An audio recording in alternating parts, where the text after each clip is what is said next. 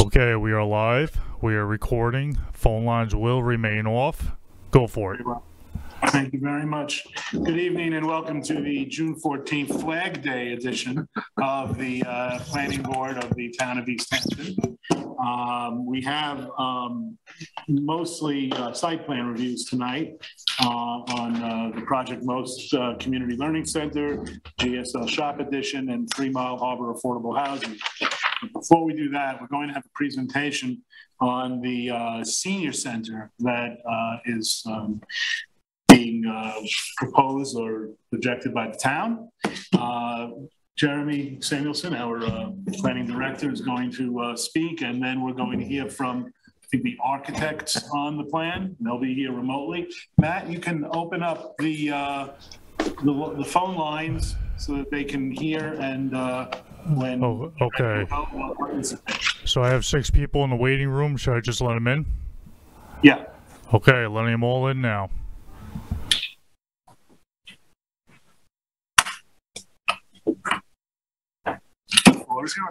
Thank you, sir. Good evening, members of the Planning Board. I am here to just give you a very quick introduction and then turn it over to the architects for the Senior Center. So a couple details I'd like to share with you right out of the gate is that the town has entered into a formal design process to renew or replace, is probably a better way of putting it, the 100-year-old building that is very near the intersection of 3 Mile Harbor Road and Springs Fireplace Road, actually on Springs Fireplace Road as you travel north into Springs on the right-hand side.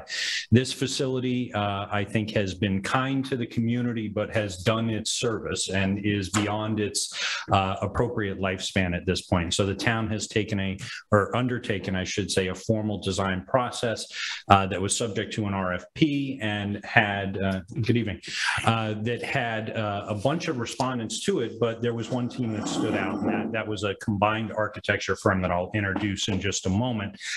I just want to give you a little overview of what you're being asked to do and what your role is both in this broader process and very specifically what you're being asked to look at and think about this evening. I do want to point out that we have in the audience with us this evening the Director of the Department of Human Services, Diane Patrizio, so my counterpart over at the Senior Center, who leads the programs there. I hate to put you on the spot, but I assume would be happy to answer a question or two if they come out as part of this conversation. This entire design initiative has been led by Town Board member Kathy Burke-Gonzalez, who's also here, and I imagine is happy to answer any questions if that's useful to the board's conversation this evening.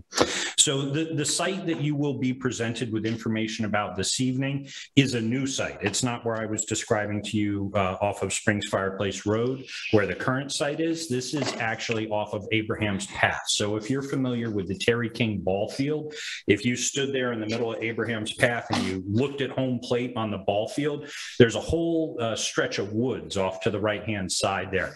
And up until probably about 2 years ago at this point, that was actually a 14-acre parcel that one family had owned for a very long time. And they decided at one point to go ahead and make available to the town about 7 acres of that property. It's accessed, as you'll see on the overhead, through a flag strip. So you're approaching the back of the property. And that is, again, about 7 acres where the design that you'll be presented with is situated. So it does abut the Terry King ball field on the north, and it has the MTA right-of-way for the Long Island Railroad on the south.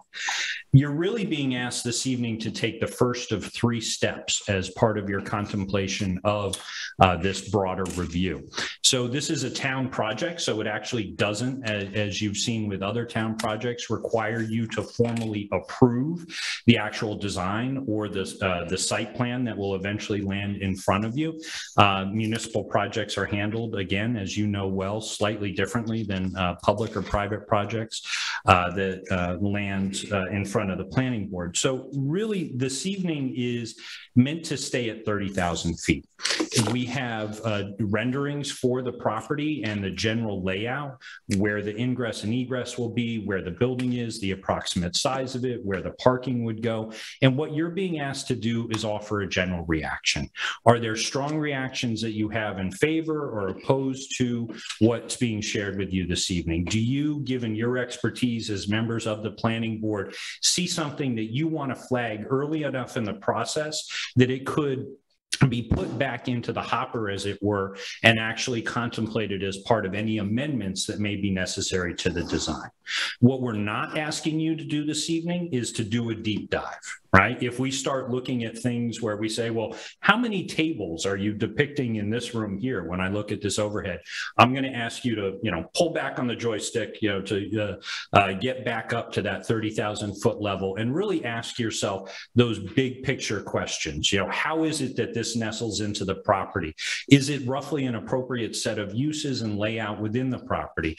Would it be better if this broad piece of it over here were somehow applied or considered to be applied to a different corner of the property? Those are the types of big picture questions that you're being asked to contemplate this evening. To articulate the other two steps that will eventually land in front of you, there will be a need to formally subdivide this parcel off from that broader 14 acres that I was talking about a few moments ago. As you may know, the town sometimes, when it begins these processes in order to facilitate a transaction, will use a common technique here, which is to purchase a described area of a broader parcel. So in other words, you can say, we're going to, through a description of meets and bounds, buy these 7 acres of a 14-acre parcel, not those 7 acres of a 14-acre parcel. And what that does is it allows the town to formally take ownership, which is what's happened here, and the subdivision process actually comes later. As you all know, you have the ability to steer and have an input or have input on a subdivision process. It remains a formal step for which we will need to come back to you at some future time. I will ask you to set that aside broadly as a future set of actions that you'll be asked to formally undertake. That's the second step of 3 that I mentioned. The third step is actually the formal site plan review that will happen later. Again, just for the record, you won't be asked as part of that third step in the future to formally approve. You will be asked to pass judgment on and make recommendations to the town board. That's a more detailed process where you do get deeper into the weeds, but tonight, again, we're asking you to stay at 30,000 feet. Your comments this evening will be memorialized in a set of memos. Those will be turned over to the town board for their consideration as they continue to work with the design team and move this project forward. So I'll pause there before I introduce the architects and see if you have any questions that you'd like to ask me about the process or what you're being asked to do.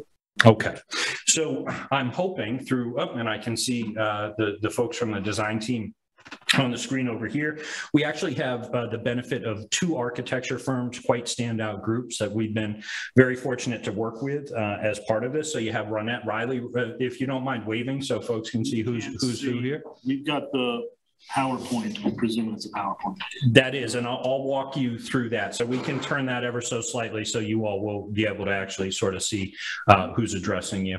Actually, Tina, do you mind just turning that a little bit so that folks can see? So Ronette Riley, if you don't mind giving one more wave here.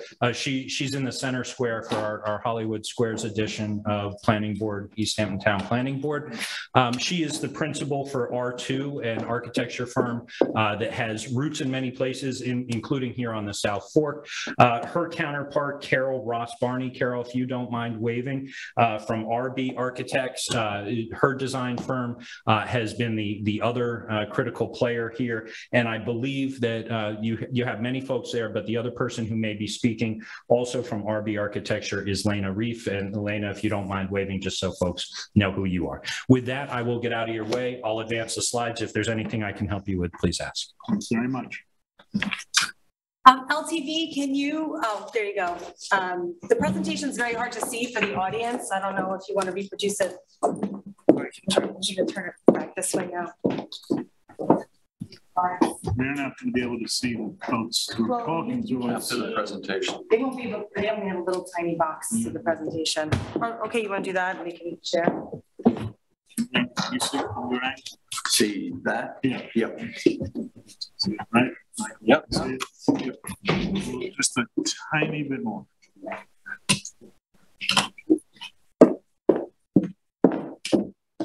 All right, the floor is yours. All right, thank you. Thanks, Jeremy, for the introduction. I think we're ready for the next slide. Oh, I think you just went to the last slide on accident. Arrow back. That was a quick presentation. Quick presentation. We said it would be quick. All right, so what we wanted to start with was just a slide talking about how we got to where we are right now and a little bit about the program origin. So up at the top, we just wanted to remind everybody that what we did at the beginning of the project was a very extensive community engagement process.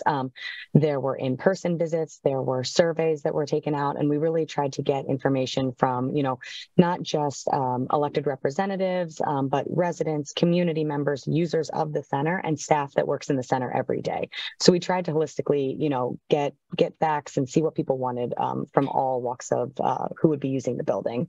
And so we saw a few different themes and also kind of goals and priorities that we took from those themes. And so kind of looking down the list, you can see one of the biggest ones we saw was a connection with nature and the outdoors, which we're really excited about on this site. We think we can kind of provide that with the design of the building.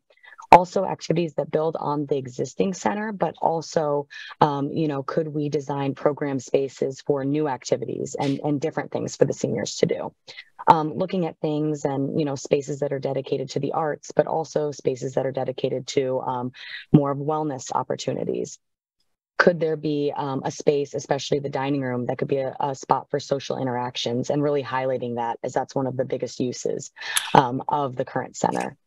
Looking at the design, not only as a building, but also for site opportunities. How can we look at the entire site and provide, things like walking trails or outdoor areas?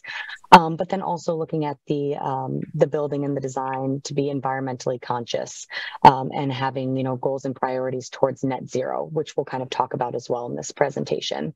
And then also looking at appreciation of the staff. There's people in here that work every day and just trying to make that space nice for them as well. And so you can see how those themes relate directly to the goals and priorities. So trying to make this a space that's a home away from home, bringing back that net zero energy goal. How close can we get to that? Making the building feel open and airy. Can it be a space for lectures, seminars, wellness activities? Can it be flexible for all of that? Engaging both, the mind, body, soul, while also providing, enough parking spaces so that we can have as many people in town participate in the activities as want to. And then, having spaces inside like coffee bars, places to eat, have those social interactions, but also providing the outdoor areas for people to gather as well. And so I think you'll kind of see that as we go through the slides. Next slide. Perfect. Okay. So this is the site plan, and Jeremy, you're doing the control, right? So I might have you start to zoom in on different spaces, but like Jeremy said before, on the western side, you can see Abraham's Path. That is where the entry and exit is for the site. Up to the north, you can see we share a line with Terry King Ball Field, also kind of on the east side, the horse farm, and then the railroad kind of cuts along our south side of the site. So zooming in a little bit on what we're going to call the pole portion of the site, because it looks like a flagpole. So we'll talk about the pole portion and then the main flag.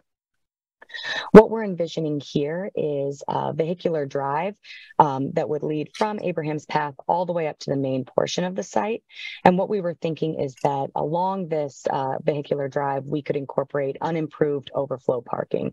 And so what we mean by that is unpaved, unstriped parking. And we think that this could serve, for people that don't mind walking a little bit extra to the center on a nice day, but also if people want to visit the Terry King Ball Field. So it could kind of serve both of the public facilities on this site. What we've also tried to do while looking at these unimproved parking is take note of the trees that are on the site that are still healthy that we want to keep. So you can see from our legend up at the top, we've started to kind of note the existing to remain trees. So those are the gray ones with the solid line. The existing to be removed trees, those have the dashed line. So those are mostly trees that we really do unfortunately need to move because of, getting the road into, or trees that are maybe diseased and won't be be able to be stable in the new design. And then the green trees on the site show the proposed trees that we want to have. And so with this unimproved overflow parking, the idea behind this is to kind of make it go around the trees that are already healthy and existing. We want to keep as many of those trees on the site, and we're really looking, not only to keep the above ground trunk and canopy safe, but in this parking to keep the root structure safe as well. So we're trying to think about that as we move forward in this process. And then going on to, if you can scroll to the main flag portion of the site, you can see that as you come up onto the main portion of the site, you can either go straight into the main parking area, or you can go down and loop into what we will have as a covered drop-off area in case, a senior might need to get assistance going into the building. So what we were looking at here is providing a shared street approach with pavers, and we're kind of looking at, minimizing the surface runoff as much as possible. And we'll kind of nail down a little bit more of these surface materials as we go along in DD. But what we're looking at here with the shared street approach is having the drive be at the exact same level as the entryway. So we would be eliminating the need for a curb at all, and instead providing bollards to separate vehicular traffic from pedestrian traffic. Looking from there, you can see that we can loop on up into the main parking, and one can kind of park within any of those spaces. We've actually started to add more than the code minimum for handicap parking spaces. Just with the nature of this building, we thought it might be nice to provide a few extra of those. So you'll see that on the plan as well. We've also started to add, as you can see with the dashed line above the top, the two northernmost parking sections, we're looking at adding PV canopies. So kind of throughout this presentation, you'll hear us kind of note back to those net zero or sustainability goals that we have. And so we're working with our consultants now to see exactly what the square footage of photovoltaic canopies we would need, but we're thinking that we might be able to consolidate them to the northernmost parking regions on the site, so that when you do drive down into the site, it's not the first thing that you see is these covered walkway or covered canopies. They're kind of pushed to the perimeter of the site. Then, as you can see, kind of coming from that main parking area, we have a service drive that kind of loops around that eastern portion of the site and leads to a majority of the staff parking that's on the south side of the site. What we've really tried to do here is, we've underlaid the topography lines so that you guys can see, but the site really is almost kind of like a bowl. So from the north all the way along the west to the south is really a pretty large hill. And so by having the service drive come around to the eastern portion of the site and have most of the parking be on that south, we're really reducing the amount of grading that we have to do on the site. And so, we want to leave the site as untouched as possible, and also, reduce costs that we would have with grading as well. And so what we've tried to do to be cognizant of the neighbors, and I know Kathy and Jeremy are also, have been really cognizant about the horse farm and the neighbors to the south, is provide a small landscaped buffer. And so you can see that in the dark green area on the east and also on the south. And so we're going to provide some landscaped area there to help kind of block seeing any cars that would be entering in to that staff parking area. We'd also be looking at hopefully providing PV canopies on this portion of the site as well. There is a commercial kitchen aspect of this building, and so that really is taking a lot of the energy use. And so we're trying to provide canopies where we can and still keep them, out of direct sight. You'll also see on this site the kind of the more lime green areas. Those are going to be lawn. So on the eastern portion of the site here, you can see that there's a lawn coming out from the main dining space. We're envisioning that this could be used by seniors. Maybe there's an outdoor yoga class that's happening. Maybe someone wants to have a little picnic area outside there. That could be used on that site. On the western portion of the building, we're looking at a little bit different of a layout. So we were thinking maybe we could utilize that hill to provide a terraced garden with stone seating, so that on any given day, a senior can kind of pick which experience they want to have. Do you want to be out on a lawn area, or do you want to kind of enjoy this terraced garden and seating area on the side? And then you can see that kind of mint green color there. over on the eastern side where the septic is located. We were thinking about having that be meadow and maybe a pollinator garden. And then the rest of the site we would like to keep existing to remain, so as untouched as possible in that area. You can also see that we're starting to incorporate a few walking trails along the site. That was something that was really brought up in the original community meetings, being able to have outdoor areas for exercise. And so what we're thinking here is that we could have possibly 3 different walking trail experiences. The first one being a very easy walking trail, almost on completely flat ground, and a little bit shorter of a course that would wrap around that meadow or pollinator garden. Then we have a walking trail number 2, which kind of wraps around the western portion of the site. And this one is a little bit more difficult, maybe if there's a senior that has a little bit more mobility or a staff member that would like to take a walk on their lunch break. And that one kind of goes up the terraced garden, up to the top of the hill and around there. And then there's an option 3 for a walking trail as well that you can see kind of peels off of that walking trail too, and goes around the northern edge and the perimeter of the site and leads back into the main entrance of the building. And so we've really started to kind of look at each corner of the site and how we can design that based off what we heard from the earlier community engagement. And then before we go into, site metrics or anything like that, I think, is there any questions, or we can go on to the next slide, Jeremy?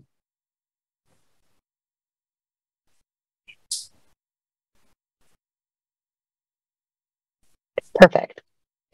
So now we've started to kind of just call out a few of the, calculations from the site. So up at the top, you'll see just the address, the overall lot square footage, and just the zone being an A3 semi-public facility. So what we've tried to do is show the required setbacks and then the proposed. So on the front, it's a 70-foot, and we're actually quite a bit farther from that at 125 feet. From the side, the required setback is 40 feet. And we're also quite a bit from that at 144 on one side and 231 feet on the other side.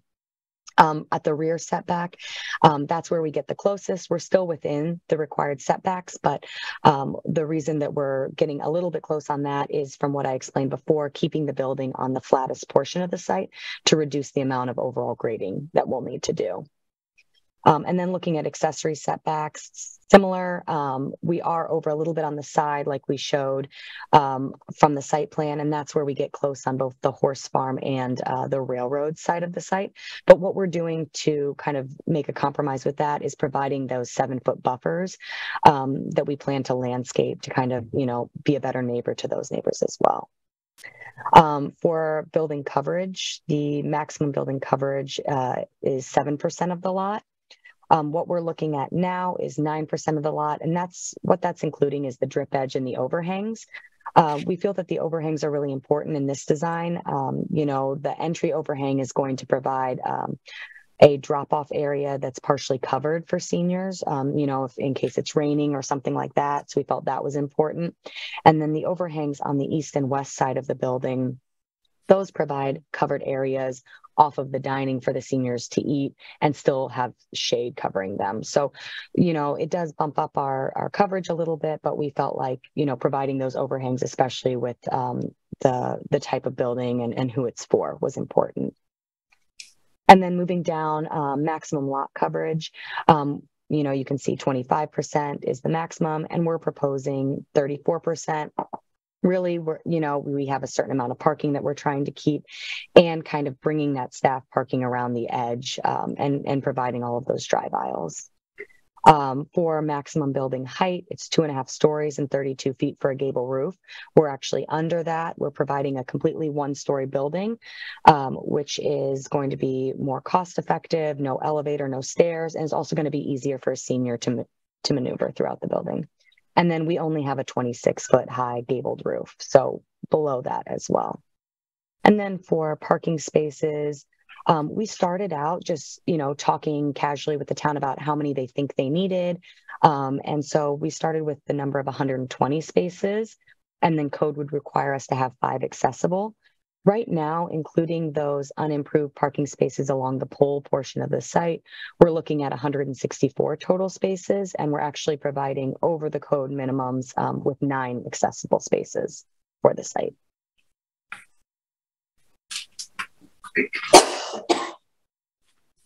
All right, and then here we also wanted to include just a diagrammatic landscape plan. So as you can see over on the eastern side on the pole portion, you can see a little bit better those overflowed parking. So this could be potentially shared with the athletic fields. And what we're looking at here is, native forbs and grasses at the site entrance, and to preserve as many of the existing cherry trees as possible. So when we went on site, we saw that there were a lot of really nice cherry trees along what would be that entry drive. And so we think that could be a really nice entry sequence to preserve as many of those. And then also you can see a little bit clearer with this diagram, those terraced lawn areas. We really want to keep those to a minimum. We want to have little to no irrigation on the site. So we're really keeping it to an entry lawn so that we can have, a nice entry sequence with maybe a flagpole and some landscaped area there. And then also that landscaped lawn leading out from the dining and the wellness room on the eastern side of the site. You can also see kind of the purple and, periwinkle pink areas of the diagram. And that's showing the open meadow, native forbs and grasses there. And then the rest is really just the green, untouched portion of the site.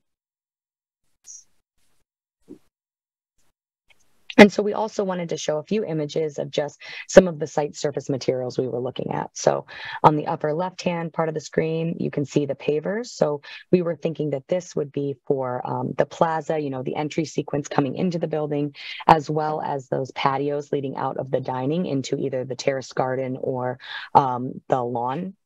On the upper right, you can see that's an example of a shared street. This is what we were looking at the entrance. We've done this successfully in other projects we've worked on. And you can see there's bollards there that kind of protect the pedestrians from the vehicular traffic. But it eliminates the curb, so you don't have to worry about seniors trying to, take a step up when they might be, looking around at other things. And then on the bottom, there's just a few other surface materials. So looking at decomposed granite for the walking paths, I'm thinking this could be a nice surface material that would blend in with the site around it. And really with, the net zero aspect and the sustainability for this project, we want to minimize the amount of impervious surfaces that we can. And then on the lower right, you can see this is just an example of what maybe the stone benches could be out in the terrace garden. So we were thinking on a nice day, maybe there could be outdoor programs that could be centered around these spaces. Moving on to the next slide. This is looking at some of the trees and grasses. So a lot of the existing trees on the site are eastern white pines, and of course those cherry trees that we talked about along the entry. And so the idea behind that is to preserve as many of these eastern white pine, cherry, and then oak trees shown on the upper right as well. On the bottom is some of the treatments we would like to bring into the site. So you can see on the bottom right, that would be the lawn grass for outdoor gatherings. This is just going to be trimmed a little bit shorter. It's going to be a little bit easier for people to maneuver around in. And then on the bottom left is the meadow, prairie pollinator garden. And so we think that that's kind of important to bring to the site too. And then we've also started looking at those neighboring buffer plantings. So this would be in those, 7-foot areas on the east side and on the south side that border with the horse farm and also the railroad. And so starting to look at what plantings the town recommends, off of the website. I'm starting to look at the different, birds and native species and what they like as well. And so this is just kind of a first pass of what we're looking at there. And we hope to start to kind of nail down these surface materials and these plantings as we find out more information, with our civil and our geotech reports and talk more with the town.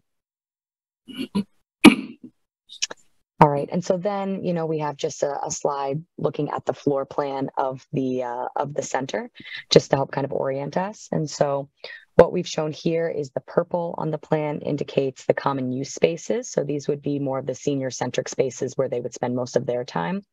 The teal or blue is going to be the staff spaces. The yellow is going to be the commercial kitchen. And then the orange or salmon color is going to be more of those support spaces. So the spaces that you don't really see, but help keep the building running. And so you can see the dashed lines kind of going along the plan as well. Those are those covered, you know, the line of the roof above here. And so you can see in the front, we have kind of an extensive one to provide a covered drop off for the seniors. And then on the east and west sides, we're also providing, you know, a little bit of a canopy for outdoor eating if they would like to do that.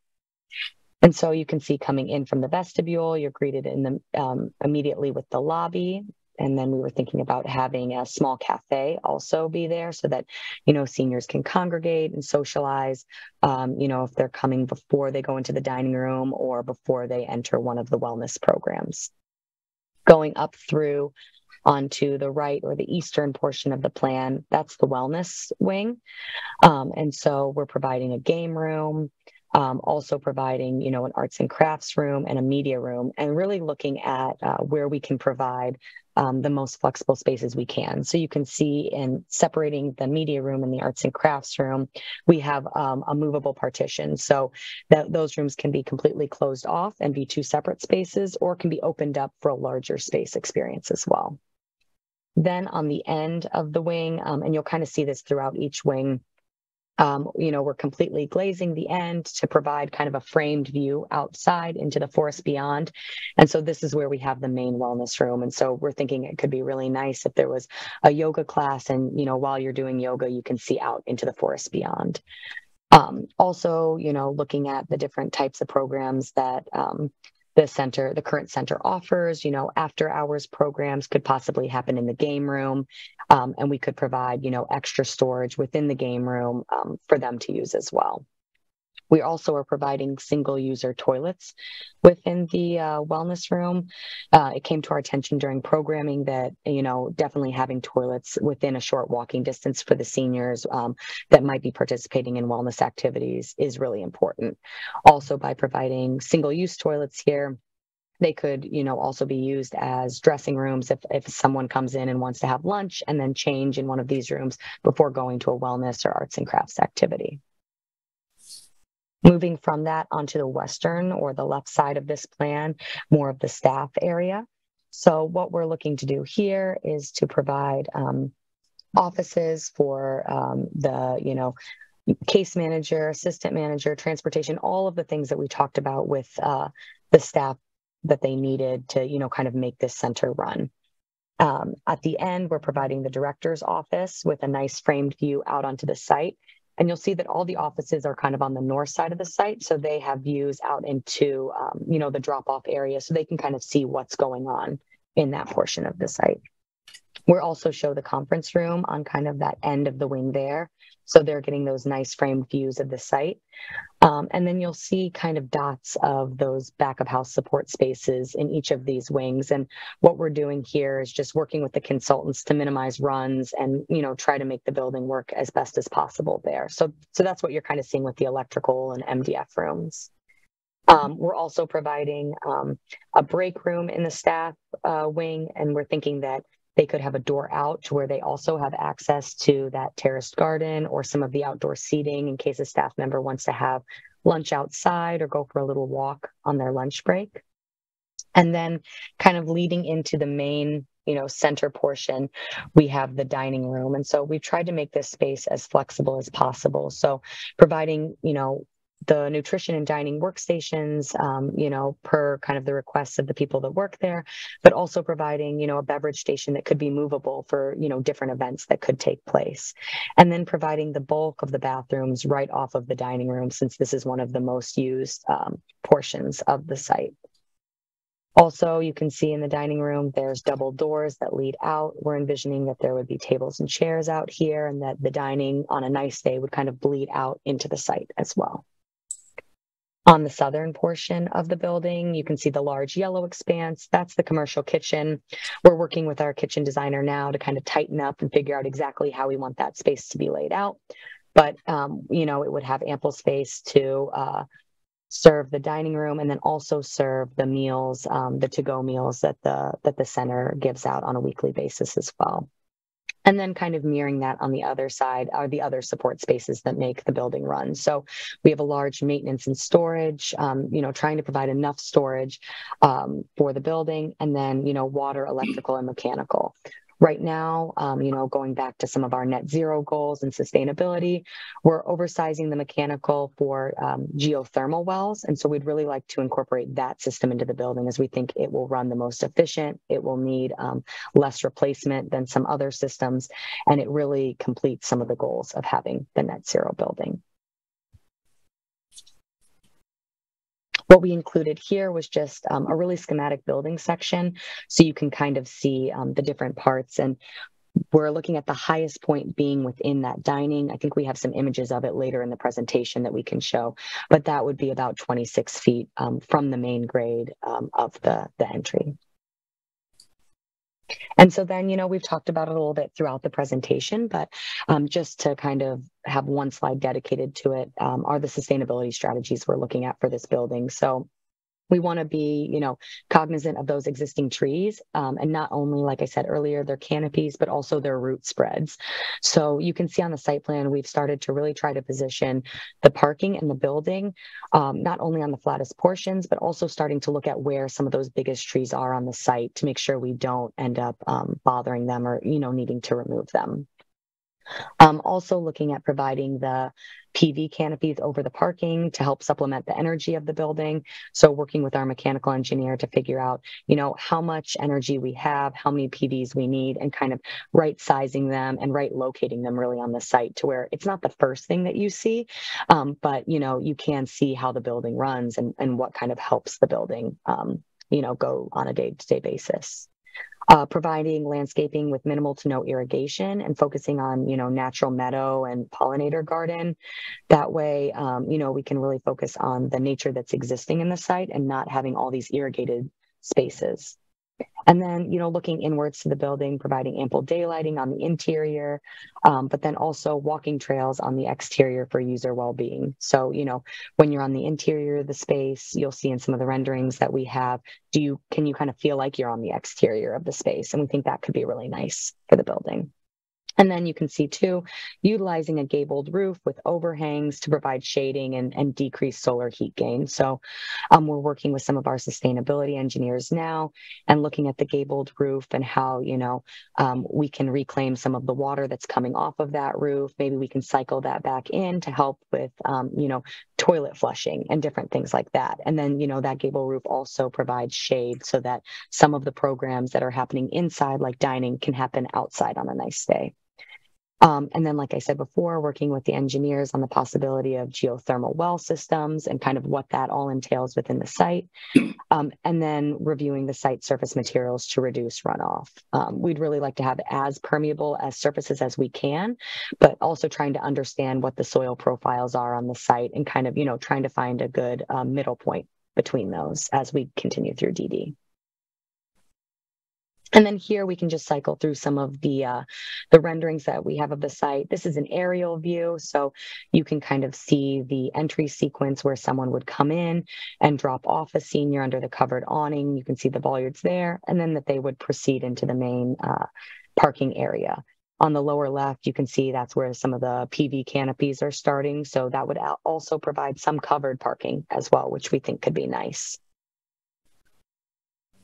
And then this is also kind of a, you know, as you come in, entry sequence. And so you can see the ends of the windmill of each of the wings and how that's really starting to frame out some of the views. And so, you know, on the wellness wing, we have the wellness room that's framing that view. On the staff wing, we have the conference room and the director's office that are able to kind of see out.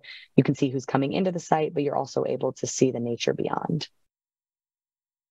And then this is a view from what we're calling the backyard. So you can see kind of at the bottom, this is where that service drive would come in. But we're starting to really think about it as a way to bring in meadow and pollinator grasses so that you're really not seeing any of those surface materials, because we're providing a little bit of landscaping. You know, even though it's just a few feet high, it's starting to kind of mask that. And you can see here that the dining is starting to bleed out into the site. And so, you know, we're activating the building, but also, you know, the site is part of that. And so that's kind of the end of our presentation. You know, we just had a few questions, you know, to get the conversation started, but feel free if you guys have any questions to go ahead. Thank you very much for the comprehensive view of a very ambitious project. I'm thinking that maybe we should just go around the table and see if people have comments, and looking at you, Ed. Oh, okay. It's an amazing project. I mean, I know you guys have had a lot of public input, and from what I know about that input, it sounds like you've incorporated, you know, most of the things that have been discussed. There's a lot of program here on 7 acres. There's a lot happening here. I think it looks really good. You know, obviously there's a, you know, little bit of building coverage and lot coverage going on here, but it feels to me like that's justified. I did have a couple of questions. One is, what is the cladding on the outside? Is it that's the non-glazed surfaces on the exterior of the building? Are they cedar shakes or? You want me to do that one, Lena? Yeah, go ahead. We've been really inspired by the materials that we see around East Hampton. So what you're seeing in the drawing is a wood shingle. It's a wood shingle. And we're also looking at making that wood shingle last longer. One of the problems with wood shingles is the maintenance that you incur when you decide to use that as a major material. So we have a couple other ideas that we'll be exploring during design development. One is to char the shingles. This is a technique that's been used in Japan for a very long time. It's called shoshugiban. And by charring it, you prevent some of the deterioration. Some of the buildings that have charred materials, charred wood exteriors, have lasted for more than 100 years. We are also looking at another material that would emphasize the shingleness of this rather than the material. And we're looking at a material that would be stainless steel. And we'll present more about those as we go along. Now, we think they both fit the cost profile we're trying to hit. But the other thing is, what we really want to know is which one's more durable and which one is more appropriate for the community. So we'll be coming back with more information. Good. Sounds like you have that covered. Yeah, I know we don't want to get into details here. The shoshugiban would be my vote. It sounds good. But yeah, so just broadly speaking, you know, I think, you know, minimizing the grading as you've done is really a positive thing. I like the buffer. I like the terraced outdoor spaces. I think that you've really done a great job here. I think you've done a great job. Just one other minor question, the 164 spaces, parking spaces, does that include the sort of alternate ones along the access driveway? Yes, it does. It does include those, okay. All right. Yeah, I have no other comments. Okay. Now remember, we're giving broad planning input here, so it's our usual purview of, you know, impact on the community and on water issues and traffic issues, that sort of thing, in broad strokes to help with the development of this plan. And then 2 clicks from now, we'll have an opportunity to dig in deep. Luke? Yeah, I'm sorry to say that I don't have any criticism of this. It looks beautiful. I like the sustainability strategies. I like all the green meadows. I like the trees. I like the shape of the building. It's modern looking.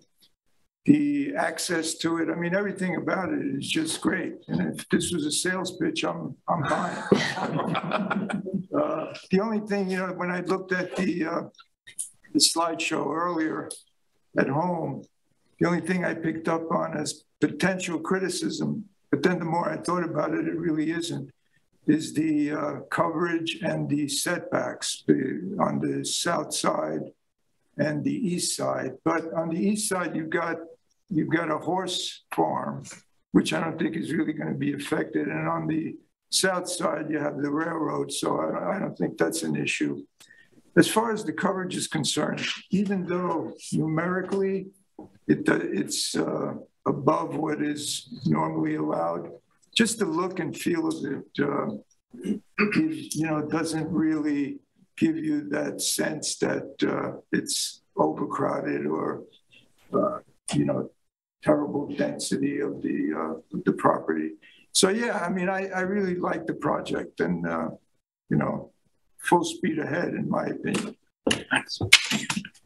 Yeah, I mean, it's the first look we're taking at it here, and obviously a lot of work has already gone into it. So hard to give, much criticism or feedback at all, really. I guess one question I have is the parking, if you don't include the ones along the pole section, what is the number of parking spaces? Would it meet code without those?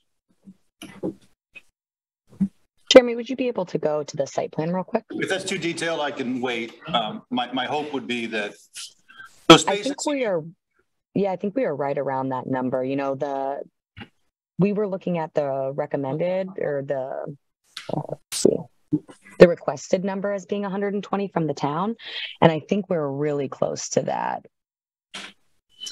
So just to clarify for the board, this qualifies under the code as what's referred to as a semi-public facility for which we don't have a distinct and articulated standard. So there's judgment that comes into play. There's such a wide latitude between different things that would fall into this category. So when the designers came to us and said, how many parking spaces are we required to have? There was not a definitive answer that we could provide. We talked with the team that leads the center now, tried to do an analysis of what their current programmatic needs are and then anticipate how that would be proposed to expand here. And that's how we got to the recommended number of 120. There's nothing magic about that with the exception of tying it to the standard of therefore a minimum subset of 5 for the handicap accessible spaces.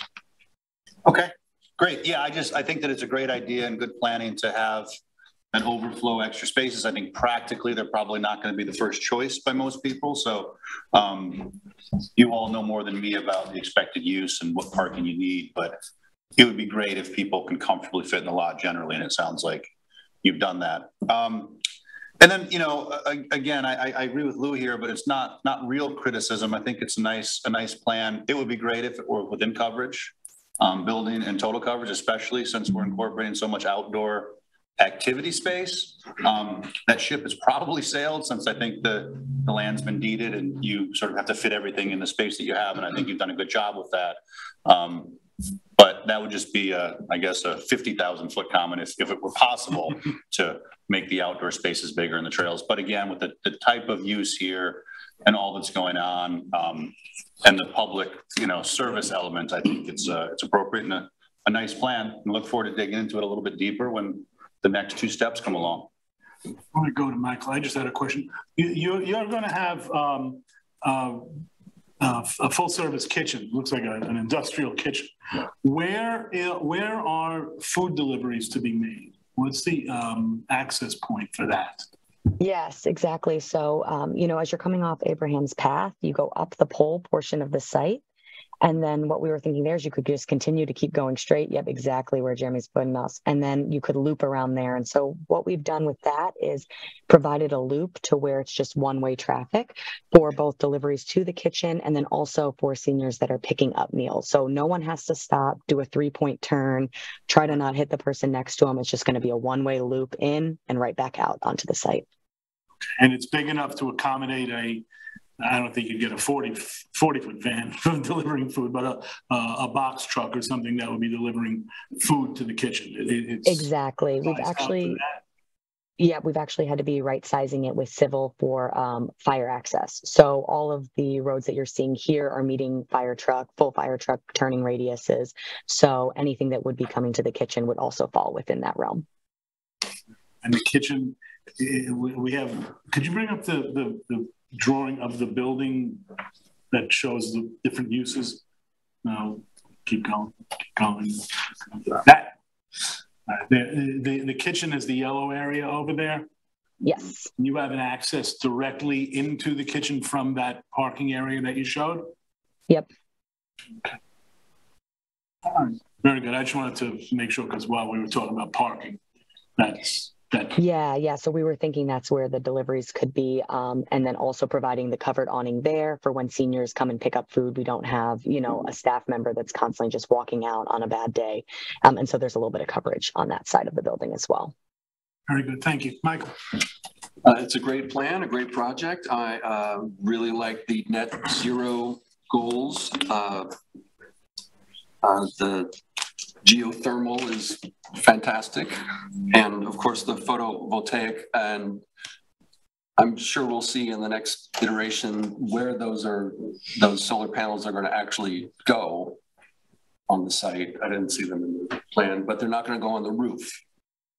No. So Jeremy, if you don't mind going to the site plan real quick. What we're starting to do is, preliminarily lay them out.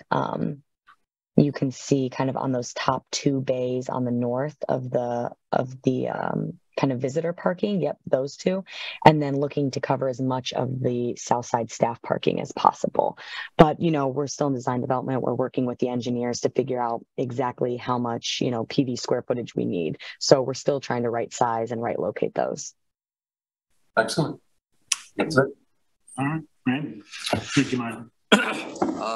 I think that, it's a nice work, a nice design work. I'm a little, I'm not clear, like who's going to do the secret review on this? Town project. I know, but is the town board going to do the environmental quality review? Town is the lead agency for the project. Planning board planning department would provide the technical support for that review. Okay, so there'll be a secret process that will include the subdivision and the project, but it hasn't begun yet. No, sir. We're still in the laying things out phase. Okay. So I think it would be important to get to that where all of the normal items that get reviewed could be incorporated. For example, we have a lot of different facilities in the town now. We have another one on tonight. Project Most is proposing daycare, camp, another semi-public facility. I guess this is really a question. We have the Y. We have a very active trails society and trail system. We have Duck Creek that has, these are all pretty much all municipal buildings. We have a lot of activities in Ashwell Hall and churches, synagogues, schools, libraries, Guildhall. And I guess my question at the Montauk Rec Center, my question is, what sort of work have you done about the existing use of the existing facility? The capacity you're building in here, how do they compare? Are you projecting a certain increase, need, and capacity?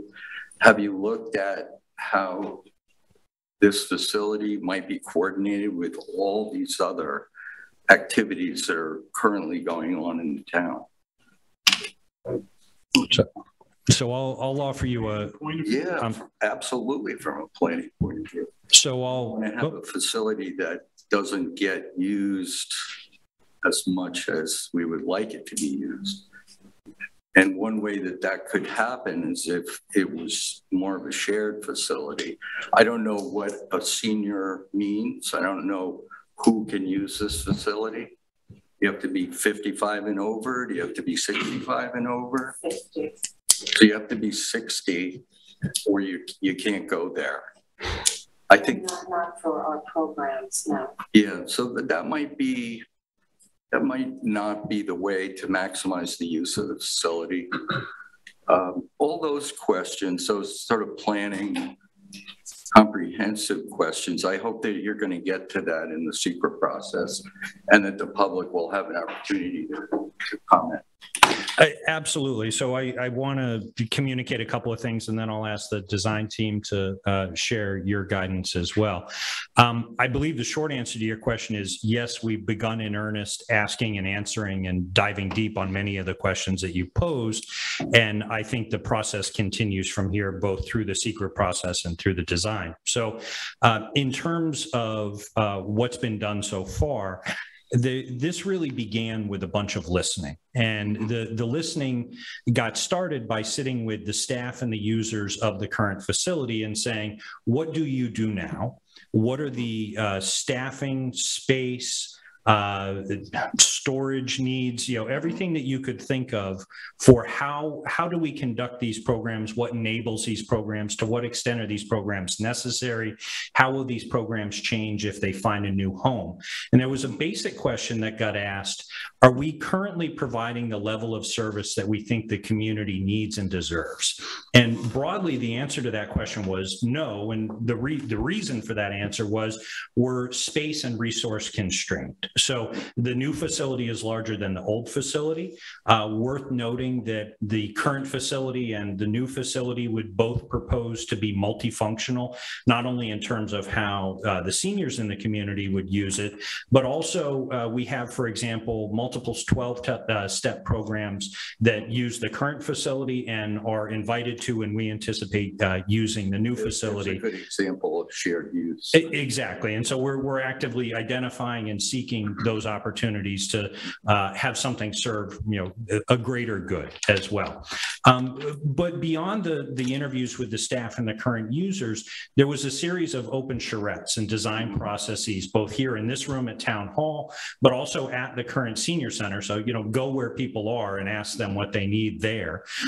So we and the design team in general put in the time to ask not only what are we doing and where does it go from here, but also what do people want?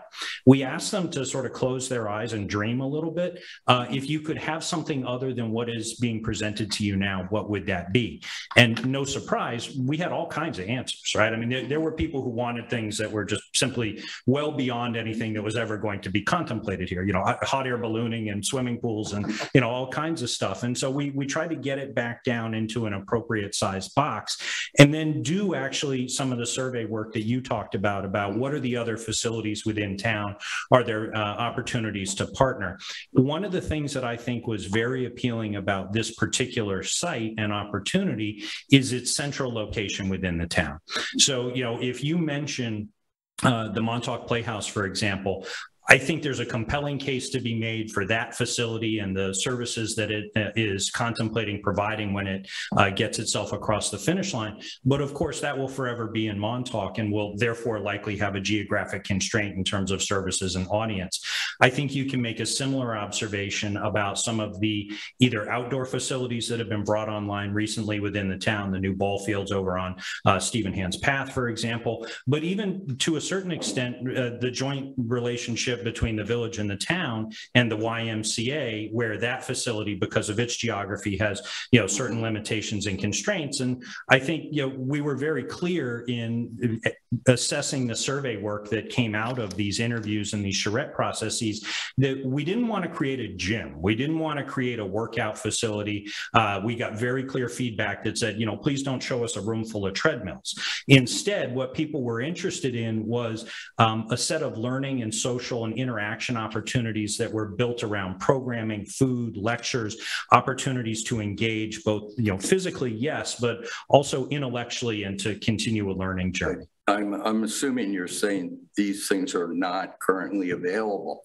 I think that's my concern, is that a lot of seniors, as you define them, use the dog park, go to Guild Hall, go to Sag Harbor, take classes at Stony Brook South. So there's, we all like to dream about the ideal facility, But I think on the other side, you have if I read it correctly, is this a $70 million project? Did you say 7-0? Yeah. No, I think you're over. Yeah, I think you're over by a factor of about 2.5 or 3 to 1. So, we're ambitious, but not quite that ambitious. Yeah. What's the rough number at this point? I will ask either Ronnie or Carol to. $28 million. Yeah. $28 million. So that's a big expense for the people of East Hampton. And I think they deserve to have a very, you are thinking it through. But I think we should be sure that it does not duplicate existing programs that are popular, because otherwise you're competing with existing successful programs, and why fix it if it ain't broke? Well, I would argue it is broke. When's the last time you were at the senior center? 10 years ago. Yeah, well, it hasn't gotten much but a coat of paint. And so let's go have a cup of coffee at the senior center. I think despite the amazing work they do, we have to acknowledge that 100-year-old facility is broke. I think that for our purposes and for the purposes of what's being presented tonight, so it's being brought to the planning board for planning board expertise, not for the policy question of whether the project should go forward. I don't know that that's within our purview, and it sounds to me like your comments are more geared towards that issue. I'd be interested in knowing whether that's not right. That's not right. No? I'm saying that in our normal review, the town board has decided, as they did with the health facility, that they are going to be the lead agency, and I don't want to say rubber stamp. No, we're certainly not. In fact, the point of us not being a rubber we stamp, haven't been involved in this until now. Sam, yeah, can I finish? Please, go ahead. Okay. Go. And I'm not saying that it shouldn't go forward at all. And I'm not saying that existing facility isn't an embarrassment. It is. What I'm saying is that the process would benefit by, I think, going through our normal processes. Now, it's not going to do that. So I'm trying to raise some of the concerns that I would bring up if it came to us for review. That's all. Typically, what we talk about are things like impact on traffic, impact on the community, impact on the water, impact on the physical environment. Well, need is one of the key things in SECRA. We did it with the Wayne Scott Commercial Center. I understand. It is something that's required, and I understand that's behind asking about whether there's going to be a SECRA review, because that's going to be one of the areas presumably would be scoped in, and that was something that we would cover. But for the purposes of the town board and the architects getting our input at this early stage, because no spade has gone in the ground yet. No, but it's been worked on for a couple of years at least. The idea is that if it's coming to the planning board, maybe we should focus on planning stuff like traffic, environmental. I don't know if you're scolding me. No, I'm not scolding you. No, not at all. What I'm getting at is you have in the 5 years that I've worked with you, you've been incredibly perceptive on issues involving traffic impact, environmental impact, water impact, all that. And I'd love to hear that. Well, I'd love to hear you say, if you've got a perception that the traffic is wrong or something. I think they're doing a good job with the design. My question is, has it been looked at? The overlap or duplication, has it been sufficiently looked at, and have the existing things that are going on here, are they sufficiently integrated into this? It's Member Parsons, I will do what I should have done 5 minutes ago, which is cede it to the folks who have gone through the charrette process. So Ronnie, if I could ask you to share some of your guidance here, please. Yes, right from the beginning, we looked at all of those competing programs, and it was very much, we're not having a gymnasium, we're having lightweight health and wellness. We looked at, once again, shared programs. So in our community outreach, I think that we tried to address all of those functions, and And we've provided different levels. Once again, it's centered on people over the age of 60, but that's not exclusive either. And I think Diane has even been looking at other programs that other senior centers have been able to offer. And so we've brought in all this mix, the community and the center as it is now. So we feel pretty confident. I think that you did a great job with the charrettes, but I don't think that necessarily represents the entire community. And I think during the secret process, if you lay out your analysis of the need and how it's not overlapping, you'll give a wider group of people in the town, both 60 and over and under 60, an opportunity to express their thoughts about integration and overlap. And so I think the goal that you aspire to is one that we share. And I'll just observe for the board that there have been at least 2, if not 3 presentations at work sessions before the town board. We're now before you for the first time, which we describe as probably the first of 3. And that's all in addition to the public design charrette process. So I would hope that, between all of those opportunities, I think, a quick count of those is we're rapidly approaching double-digit opportunities that are open to any member of the public to come in and share their thinking or their concerns for us. And we welcome that, right? There's no attempt to do anything other than to take the good guidance as you're urging us to do. So if there's a recommendation for a separate either process or opportunity for us to create, I think we'd be wide open to that. Could you, my last question is, what is the existing use of the existing facility? How many people use it? How many people did you design this one for?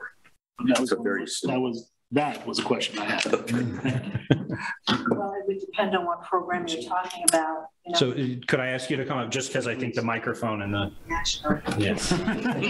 Thank you. Public speaking. And you let us have your name and spelling.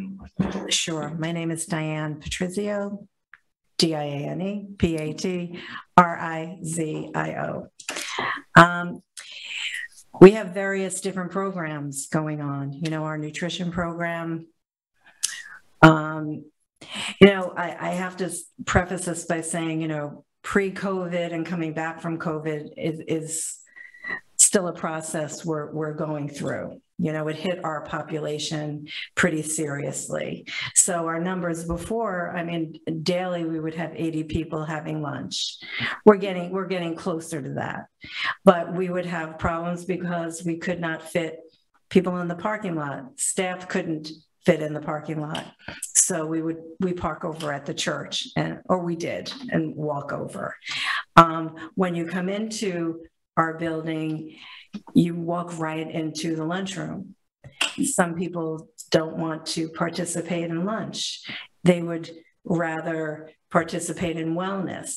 And as far as partnering, we partner with the YMCA. They teach some of our classes, some of their teachers. We transport people to the YMCA if they need it.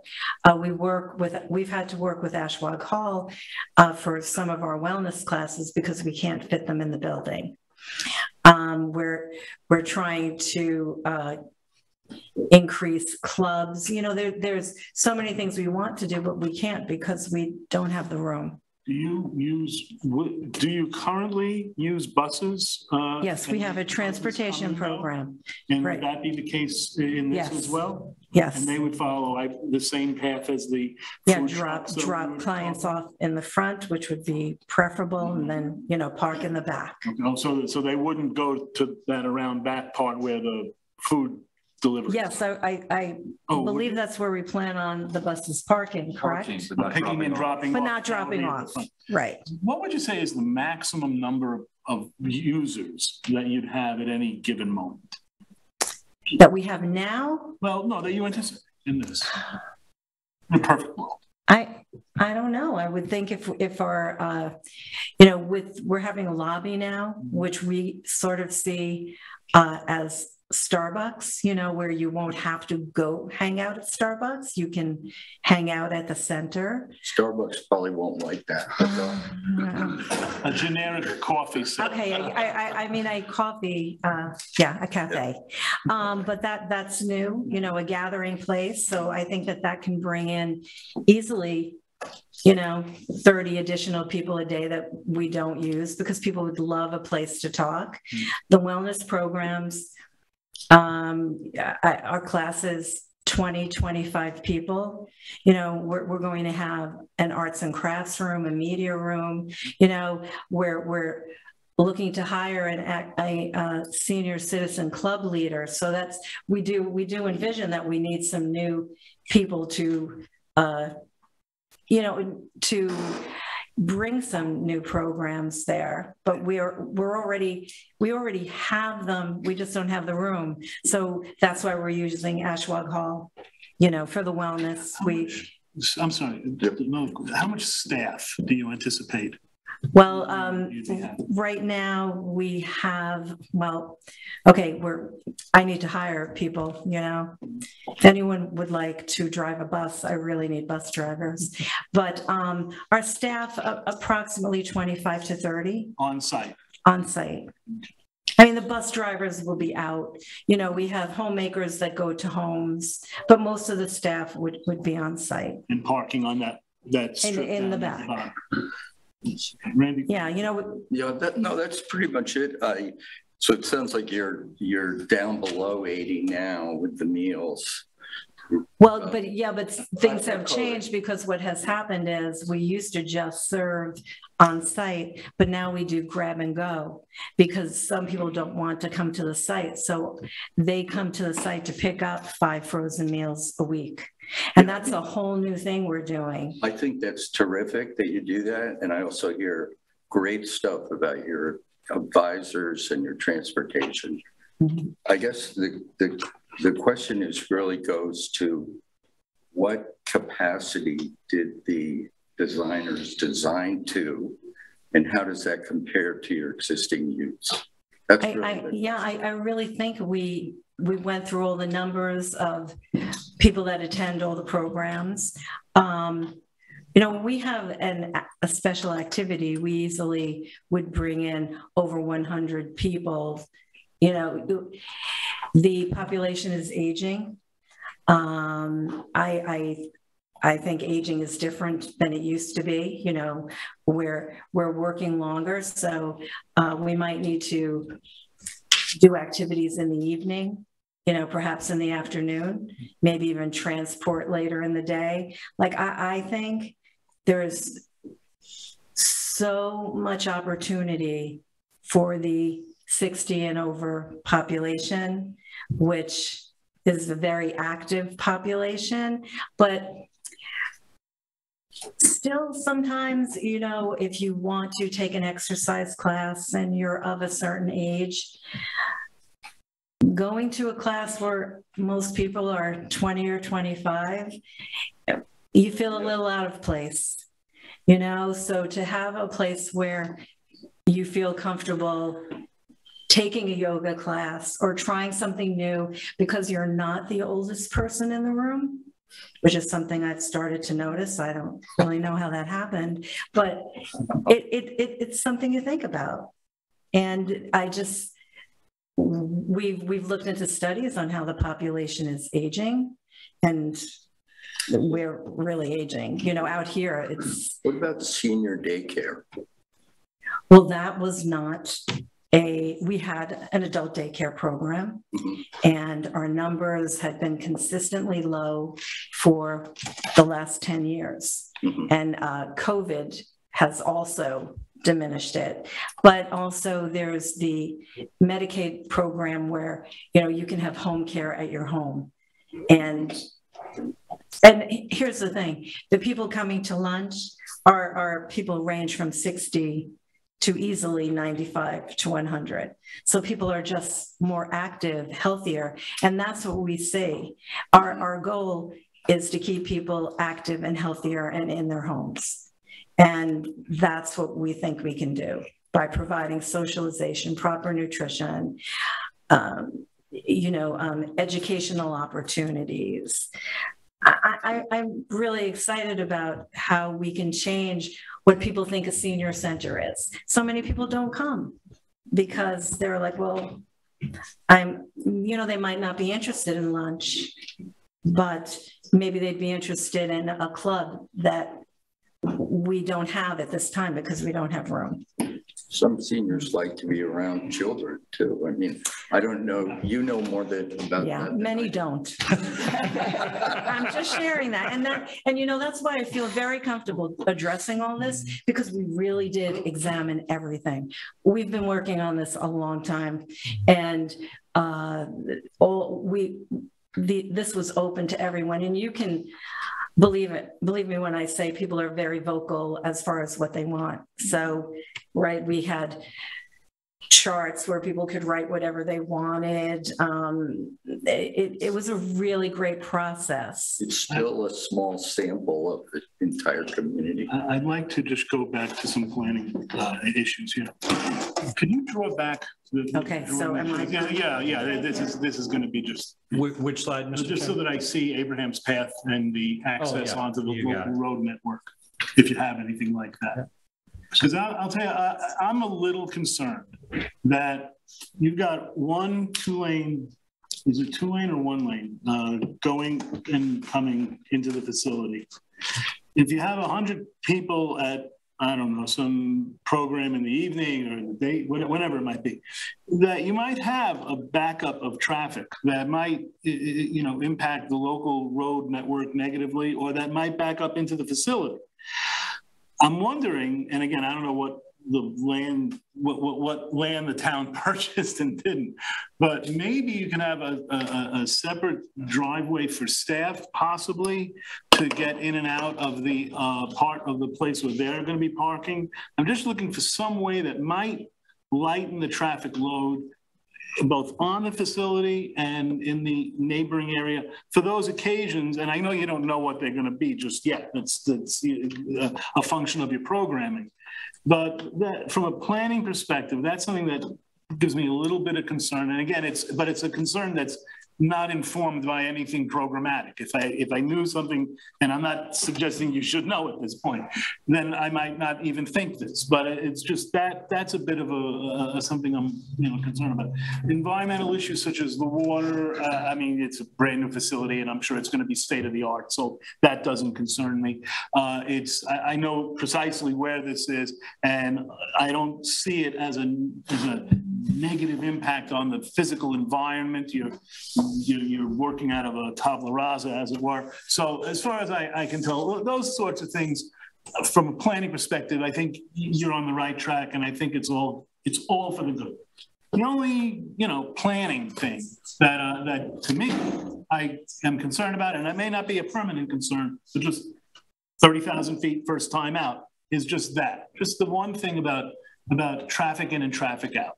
Also, considering that you're going to have bus traffic coming and going, you're going to have truck traffic for food deliveries coming and going. I don't know. So that's the only thing that I'm looking at in terms of planning. I agree with the other members too. If the designers and the town board understand, we have a private applicant for a semi-public facility later tonight. And they're going to be asked to meet the coverage and the total coverage requirements. So I just want you to be aware that there's a mixed message there. If it's our project, we don't have to meet the standard, but if it's your project, you have to meet it. How do we explain that? Yeah, we do have another matter on. We also have those two matters that are the GSL and the 3 Mile Harbor, which I'm wondering whether we should push those to the end or do them.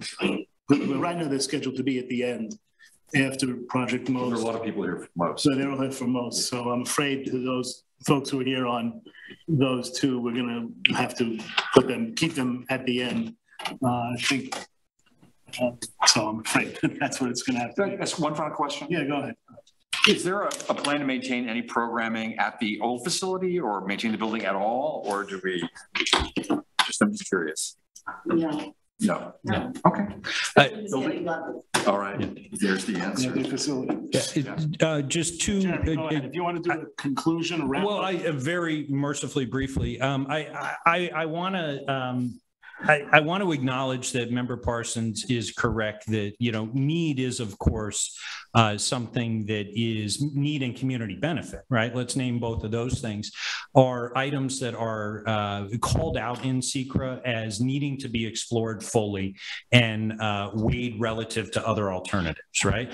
So I believe firmly that demographics is destiny. And I just want to share with you, a couple of demographic numbers from not just the most recent census in 2020, but the annual update that comes out after that. Our population in East Hampton town was documented to grow by basically from 14,000 on an annual basis or a year-round basis rather, to 21,000. So essentially a 50% jump, over a 10-year period, right? The trend is obvious and inevitable at this point. The other demographic trend, and we think that that's a low number, for a whole host of reasons. We think that the actual year-round population of this community is far larger. So I think as we're making planning decisions about where do we go from here, not just responding to what current need is, but trying to anticipate, what future need is, I think we have to anticipate growth in raw numbers of population. What will that population actually be composed of? We in East Hampton town have the oldest population in New York State. We're older on average than any other community on Long Island or elsewhere in Suffolk County. We're older than the national average. Our average age in East Hampton town is 48 years old, and it's going up on an annual basis, right? So if we're actually planning, I would argue that, the population is getting bigger, it's getting older, and the number of people who will need services will continue to grow over time. I think the question that we should be asking as a community is, what will our response to that be? And will we wait until the need is already here, or will we anticipate it? Thanks. Okay, we're going to wrap up on this and move on to the other matters on our agenda. Thank you for to the architecture firm and other folks working with them for being here. And thank you, Jeremy, for being here, and Kathy, and thank you very much. We hope that we were helpful in some way. Okay, now we're going to move on, and again, to the folks who are here for the GSO and 3 Mile Harbor. We're going to put those, we got to keep them at the end, I'm afraid, because we have so many folks here who were here on Project Most, and, we want to be able to let them get in and get out. All right, the applicant is applicant's representative here. Okay. We have Tina, you're going to be presenting for the planning department, and yes. Ian, this is your application. So, well, not your application. You're here for the board. We share it together. Yes. Okay. So I'm just going to bring up the aerial image to show where the facility is located.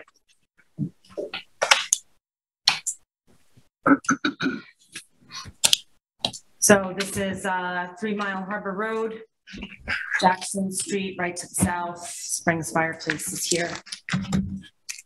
Before I begin, this is my first review as the planner reviewing this project.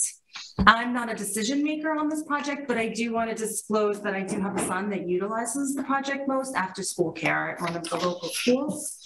I do not believe this will impact my ability to be fair and impartial. I just wanted to let the board and the community know that that's the case.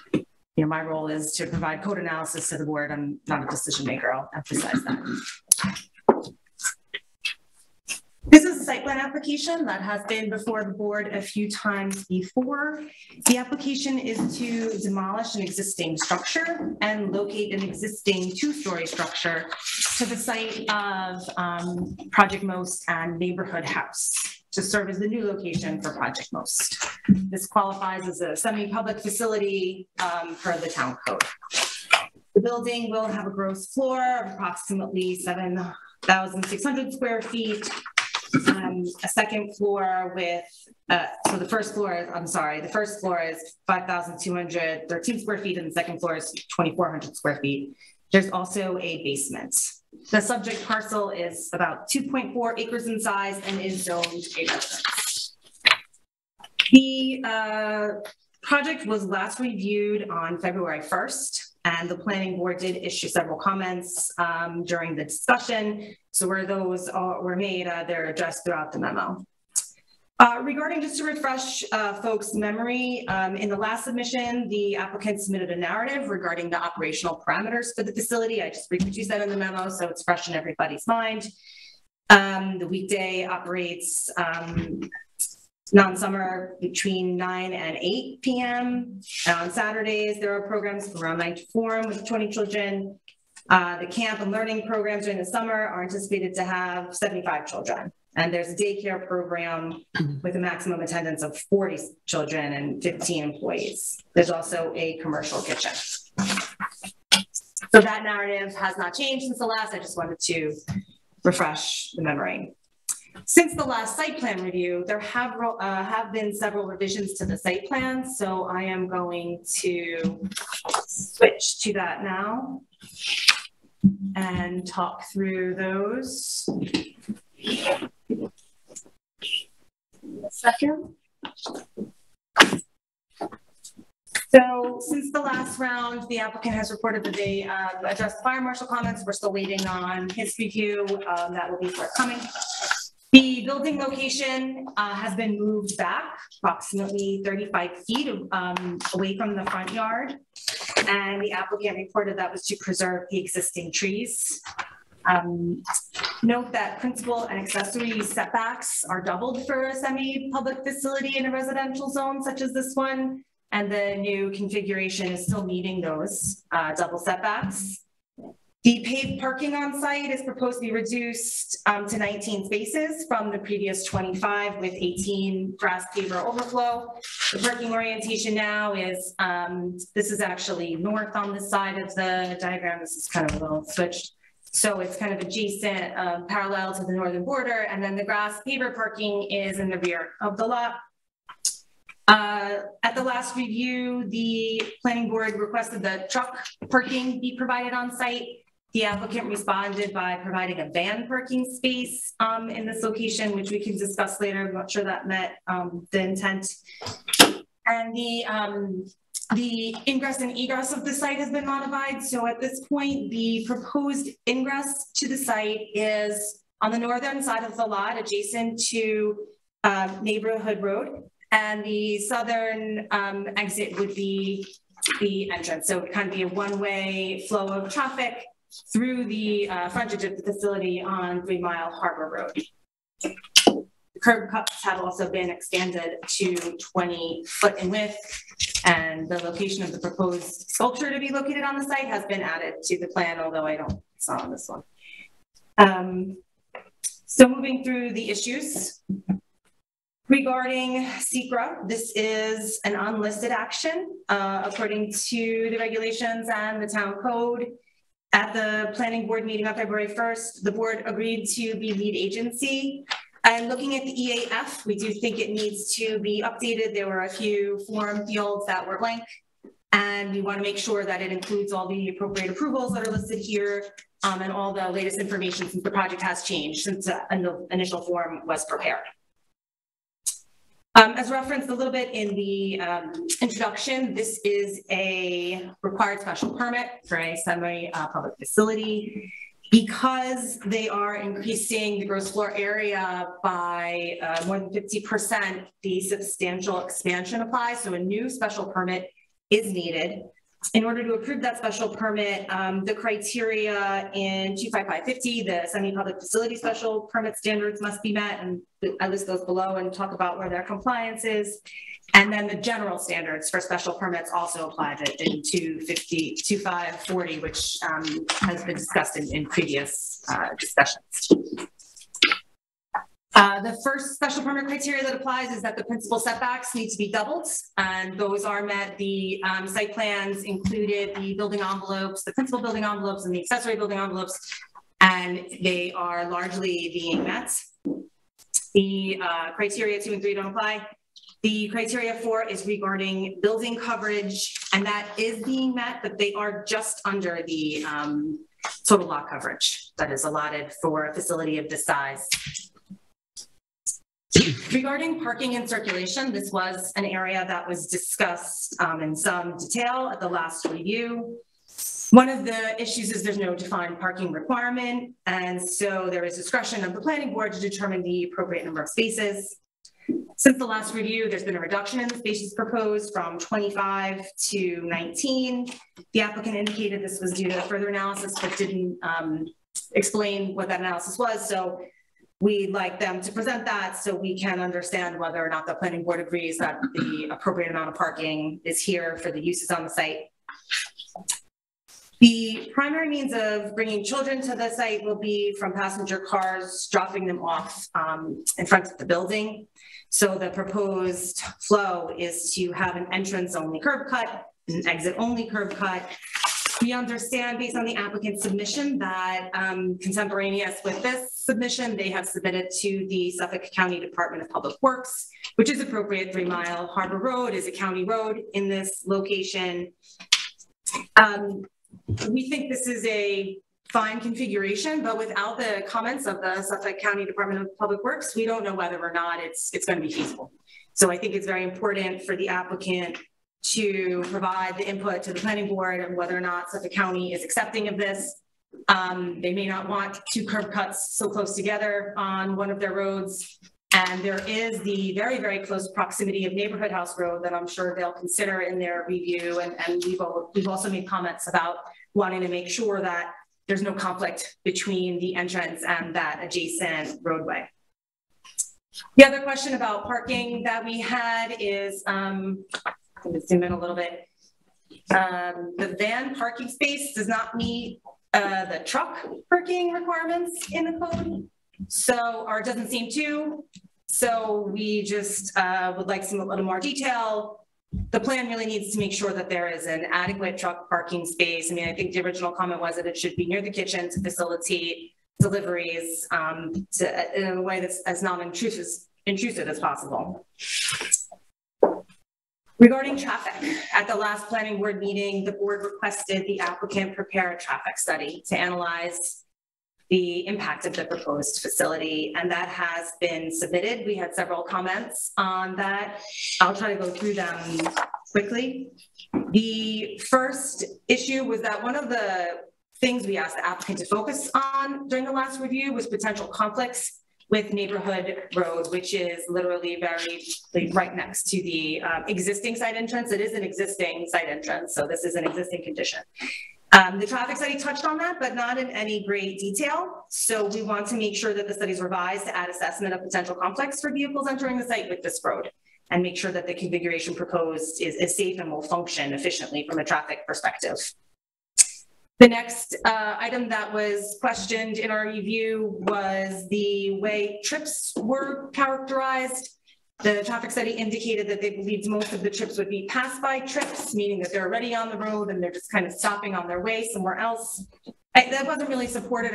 I don't know if the applicant has other information that would make it be more logical to include, but we think that that should be removed from the study if it can't be supported with further analysis and supporting statements. The study purpose and methodology on page 2 and another location in the report that talks about roadway conditions omitted discussions of the closest roadways. So those do need to be accurately described. You know, it's important. Obviously, the closest roadways to the site get accurately described in the report. Another area of improvement for the study could be trip generation. The trip generation estimates were produced based on information that were provided from the existing facility. Often in traffic studies, the ITE manual is used. And that's a helpful resource. It's kind of an industry standard for preparing traffic studies. even if the applicant thinks it's not appropriate to use IT, it'd be good to know what the appropriate land use codes and IT have traffic generation for a facility of this nature in order to provide us all with the frame of reference that the projections utilized for the study are conservative and kind of acceptable from that industry-wide purview. And then we had some other questions about the details of how trips were considered to enter and leaving the site. Regarding queuing, this is something that the board discussed during the last meeting. And I do think this needs a little bit more of further discussion and assurance that there will be no impact to queued vehicles to 3 Mile Harbor Road. The queuing analysis submitted by the applicant, which I'll scroll to, indicated that there's space for 11 vehicles to queue on the site, and there's two-way traffic. Let me just find it. Oh, I'm not. Sorry. Please. Folks, please keep it down. Excuse me, Mr. Chairman, can we ask the presenter to move a little closer to the mic? That's what we're I'm so sorry. She'll bring the mic closer to herself. That's Gus. And I sit here, I feel like I'm screaming. I'm so sorry. Good now? No matter. Yeah, watch this. Hello. There you go. I'm very sorry about that. So here's the queuing analysis that the applicant submitted to demonstrate that there's adequate space for 11 cars to queue on site, as well as adequate space for cars to kind of pass each other should the need arise. I do think that we'd like to be sure that the queuing analysis considered atypical operations, like if there's a vehicle that's stopped for longer than they should be. As we all know, with young children, especially daycare age children, it may be difficult to get children in and out of the cars efficiently. Like to make sure that those types of conditions were accounted for in the queuing analysis. And if alternate mitigation measures to ensure queuing will not occur on 3 Mile Harbor could be explored, such as visitor parking on the frontage of the site. So if people know they have slower children, they can have an opportunity to pull over and not cause a traffic backup. This is a busy road. It is a road with 40-mile-per-hour cars going by. We really can't have cars queued on the side there. I don't think there's space. And finally, on the traffic study, often traffic studies compare existing conditions with proposed conditions. There wasn't any information on the precise traffic operations currently occurring. That would be helpful information to include. And then the increment is really what's analyzed for the impact assessment. And then finally, there's the subject of the bus stop, which we've talked about before. I'm sure that they'll talk to Suffolk County DPW as promised. Regarding the caretaker apartment, this was an issue that was discussed at the last meeting. The planning department confirmed with the building inspector that the use could continue without a variance. So that has been settled, and the email correspondence confirming that's attached to the memo. Regarding the existing building removal, the planning board asked last meeting for more information on the operations associated with taking that building down and removing it was provided. The applicant provided a narrative that went through the kind of step-by-step for that process. I think that information is sufficient. The one thing that I wanted to flag was that the protocol included testing for asbestos. We should just make sure that any asbestos containing materials, if found, are appropriately handled and disposed of in accordance with applicable regulations. That might change some of what the applicant said, but not to a great degree, but that is an important thing that needs to be conducted properly.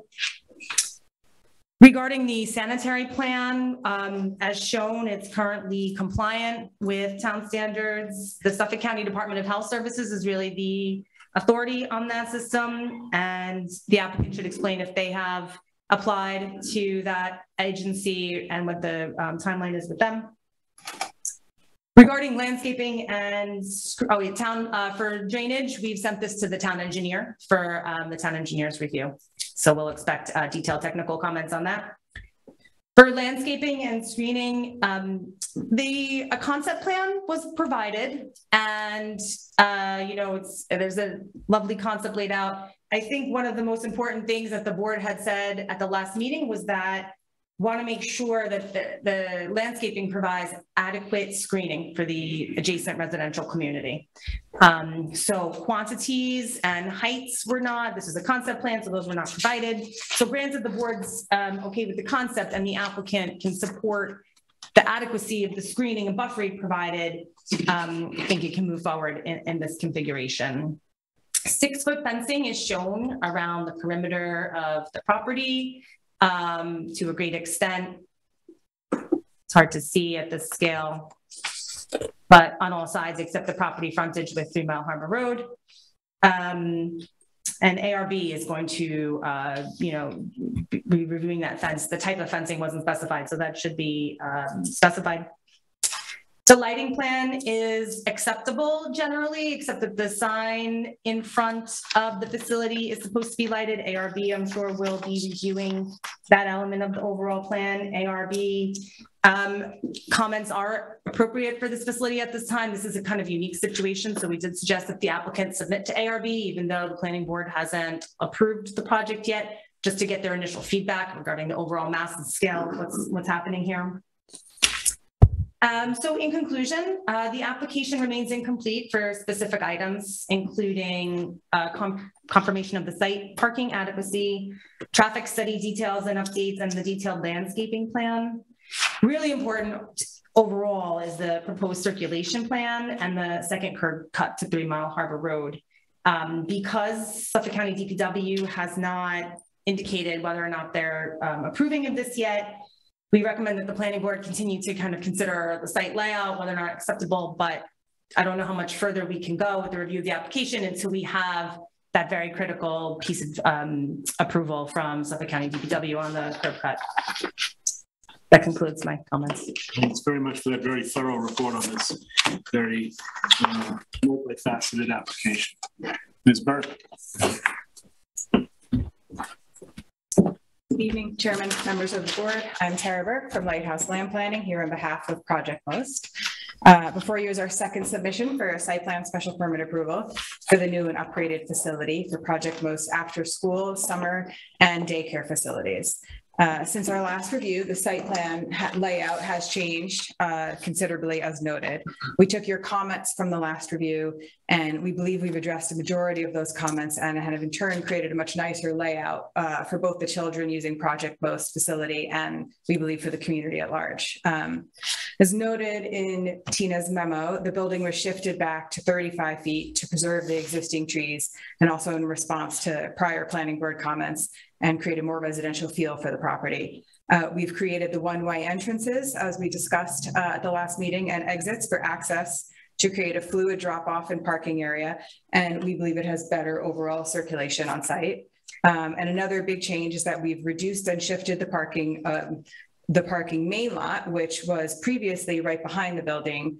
We've created this longer, narrower parking area concentrated on the north side, and then the smaller parking area on the south, where that van loading space is, which is near the kitchen facilities. One of the main benefits of this layout is the functionality and the use of the property behind the building for the children. When we further analyzed it, when we got into creating the in and out, we thought about how the parking lot was previously right behind the building, which meant when the children were leaving the facility, they would potentially have to cross the parking lot to get to the playing fields. And we really wanted to create this open, expansive space in the back where the kids could go out, explore these beautiful gardens, which we'll talk about more, and have an overall open and safe educational experience back there. So we believe that the layout creates a better circulation, better screening from the road and the neighboring properties, and better use of the grounds. And overall, it complies with the special permit standards in the town code. I'd like to touch on some of the points in the planner's memo and then just have a couple of the design professionals come up to address specific points, mainly the traffic study and the landscaping plan.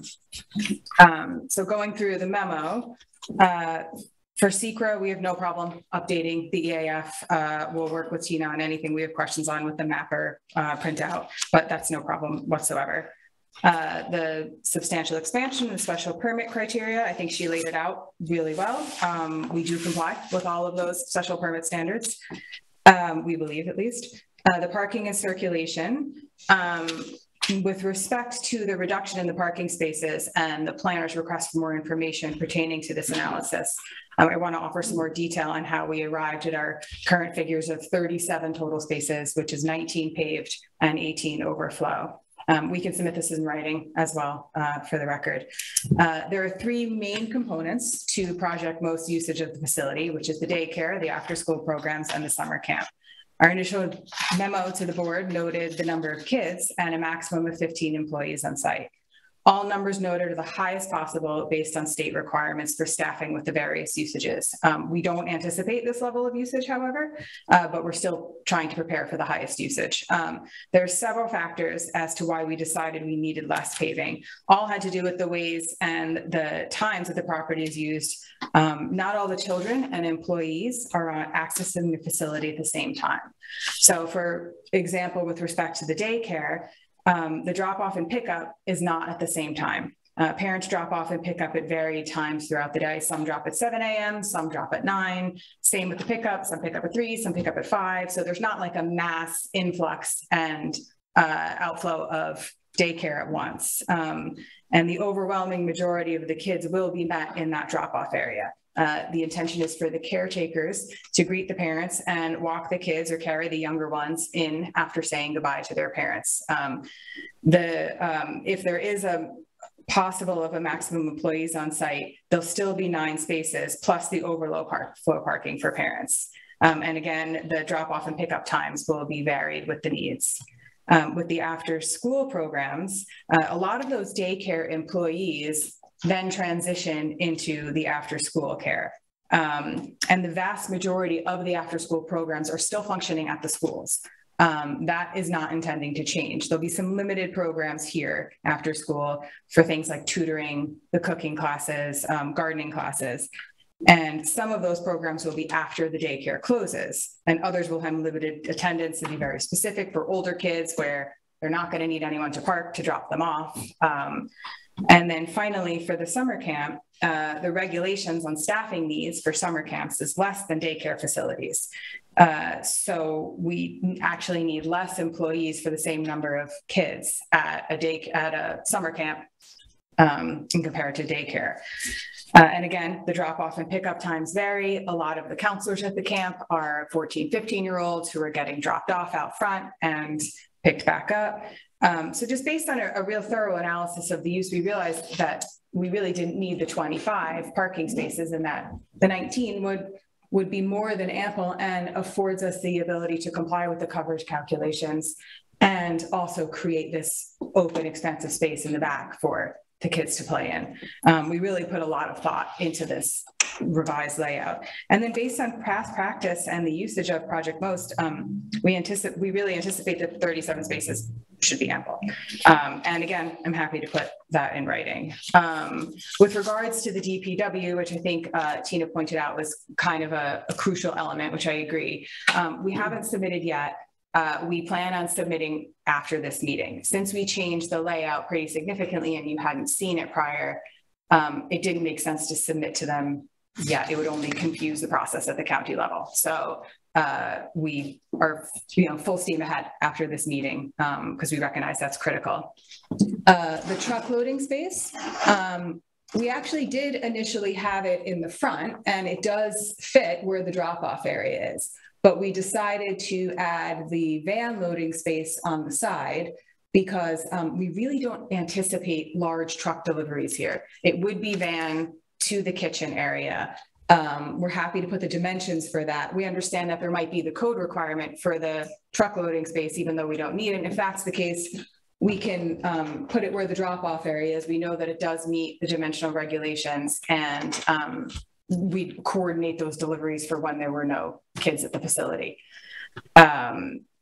With respect to the traffic study, I'm really not going to go into much detail. That's not my purview. I will ask Osmond Berry from Nelson Pope to come up and discuss that. But we are confident that we can address any concerns. All the traffic counts are based on worst case scenarios. Things like the pass-by trips, the traffic study wasn't based on that. The traffic study was based on actual numbers. We were just noting that it actually won't be that because a lot of people are already on their way to work. But we're happy to refine all of that information. make it a little bit more clear so there's a better understanding of it. As far as the caretaker's apartment go, I think that was settled. The building removal, the building department has a protocol in place for asbestos removal. When we submit for our demo permit, we're going to have to submit an asbestos report and show that there was any remediation done from an outside party. That's all standard protocol with the building department. So we'll comply with that. The sanitary, the health department does have our application. We have a conditional approval. So we're just waiting for the meeting like this and a couple other small things to move that forward. But that is pretty much done in the works. Drainage, Drew Bennett, our engineer, will coordinate with the town engineer if needed on the drainage. We believe it complies. The landscaping and screening, I'd like to have Charlie Martyr come up and talk about the landscaping plan. It's designed to be an exceptional learning experience for the children here, and also providing necessary screening and buffering. And in general, we have no issues addressing the memo's concerns. We can submit heights, quantities, details on the fencing, all of that. The lighting, with respect to the sign lighting, yes, we have to go to the ARB for that. We'll use a typical gooseneck or the shielded strip lighting that they typically look for. Not a problem. We'll submit that to them. We actually already have submitted this application to the ARB and are waiting to get on their agenda. So we did start that process that you had asked last time to get that moving. And I think that's it for now. If I could just have Osmond come up from Nelson Pope and then Charlie to talk about the last.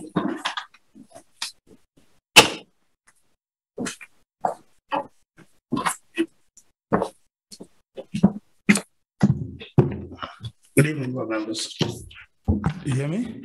Yes.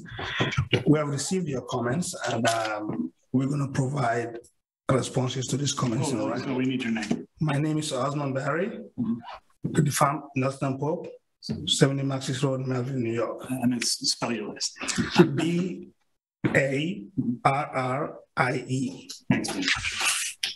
We have received the comments on the traffic study and we're going to provide written responses to those comments. I just want to highlight a few of them and just give you a brief response to them here. The comment on the conflict on neighborhood house road, the intent of making the northerly driveway entrance only was to eliminate any conflict that may happen between the driveway and neighborhood road. If you look at, if it is only an entrance only, the northbound traffic that's entering neighborhood road and the side driveway will not have any conflict. The southbound traffic making left into neighborhood road and making left onto the side driveway will not have any conflict. Since there's nobody exiting the side driveway at that point, there will be no conflict between the side driveway and traffic exiting neighborhood road. However, I will provide an analysis to show and update the traffic study to reflect that. And neighborhood road also has only a few homes. It is not a high traffic generator. The traffic coming out of neighborhood road will not be significant. But that being said, as I mentioned, the driveway is designed to eliminate any conflict that may have occurred if there was traffic exiting outside driveway. And also, I'm going to respond on the comment on pass-by. In the traffic study, we just mentioned the pass-by, but there's a possibility that people who are on their way to work will drop their kids, or coming back home from work will pick up their kids. But we did not take any credit for pass-by. If we just mentioned in the report. If the board feels we can take it out, we'll take it out because it's not affecting our analysis. The comment on the ITE trip generation manual, we did look at ITE and did ITE trip gen for 75 kids. In the AM peak hour, 75 kids will generate only 58 trips, 31 entering and 27 exiting in the AM. And in the PM, it's going to be 57, 27, and 30 exiting. We are using 83 trips in the AM and 90 trips in the PM. So analysis is actually conservative based on cost compared to ITE. So, and we also update the traffic study to reflect that. Going on to the comment on the methodology. Whatever we did not mention in the report, based on reference in the closed roadways, that will be updated in the updated traffic study. The traffic study did not address existing conditions. The reason why we did not have an existing conditions analysis, we only analyzed the driveways to the site and they are new, so there's no existing conditions. The prior conditions, there's no driveway there based on our analysis. However, in the report, we did mention that the project is going to only increase the traffic on the roadway by 2.67%. So that's the comparison between the existing as it is now and what's going to happen in the future when Project Most is being built. And we'll update the study to reflect all this. That's my presentation. Thank you very much. Anybody else?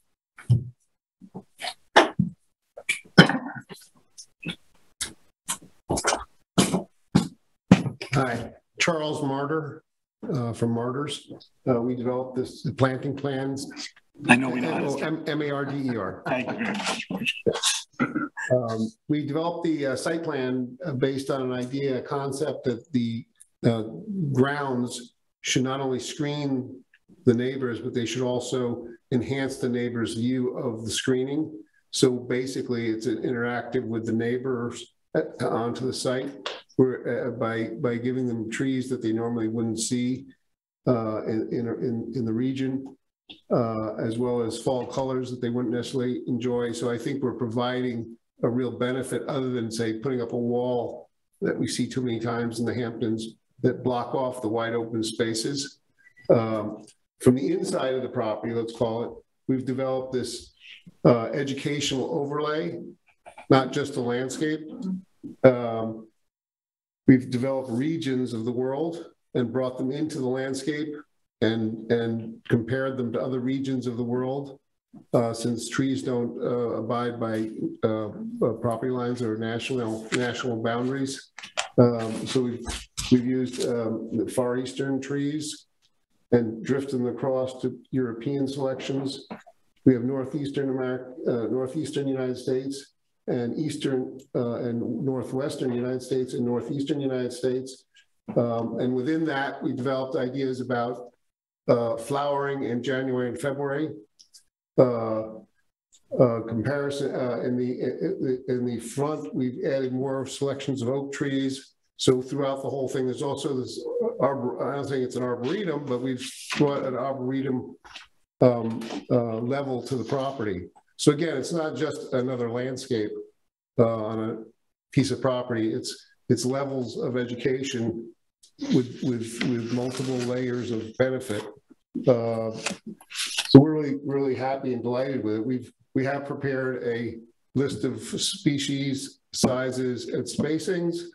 And we feel that that's what we submit will be a minimum, and that will exceed those minimums when we actually execute the project, because as budget and donations and people get behind this concept, we think we can upsize plant material and do a lot more educational development.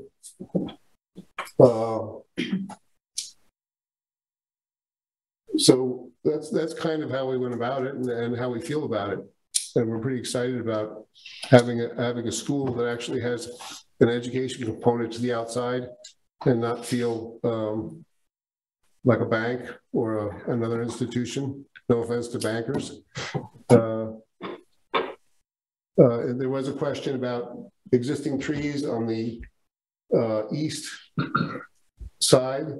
There are a few trees that we want to keep back there, nice big oaks, but there's a large degree of ailanthus and invasive species that we don't feel we should have to respect, because we do want to do some elevation modifications back there with material that comes out of the excavation from the building, so that we're not hauling it off site. And we want to model out in that rear section a terminal moraine and teach kids about the glacier, have erratics, and be able to show kettle holes and in that grade change. So again, there's all kinds of levels of education that we want to bring to the table, which hopefully will be a model for future schools. So I'm all ears. We're going to discuss the matter amongst ourselves, and if questions come up, we'll. I'm available. I'm available.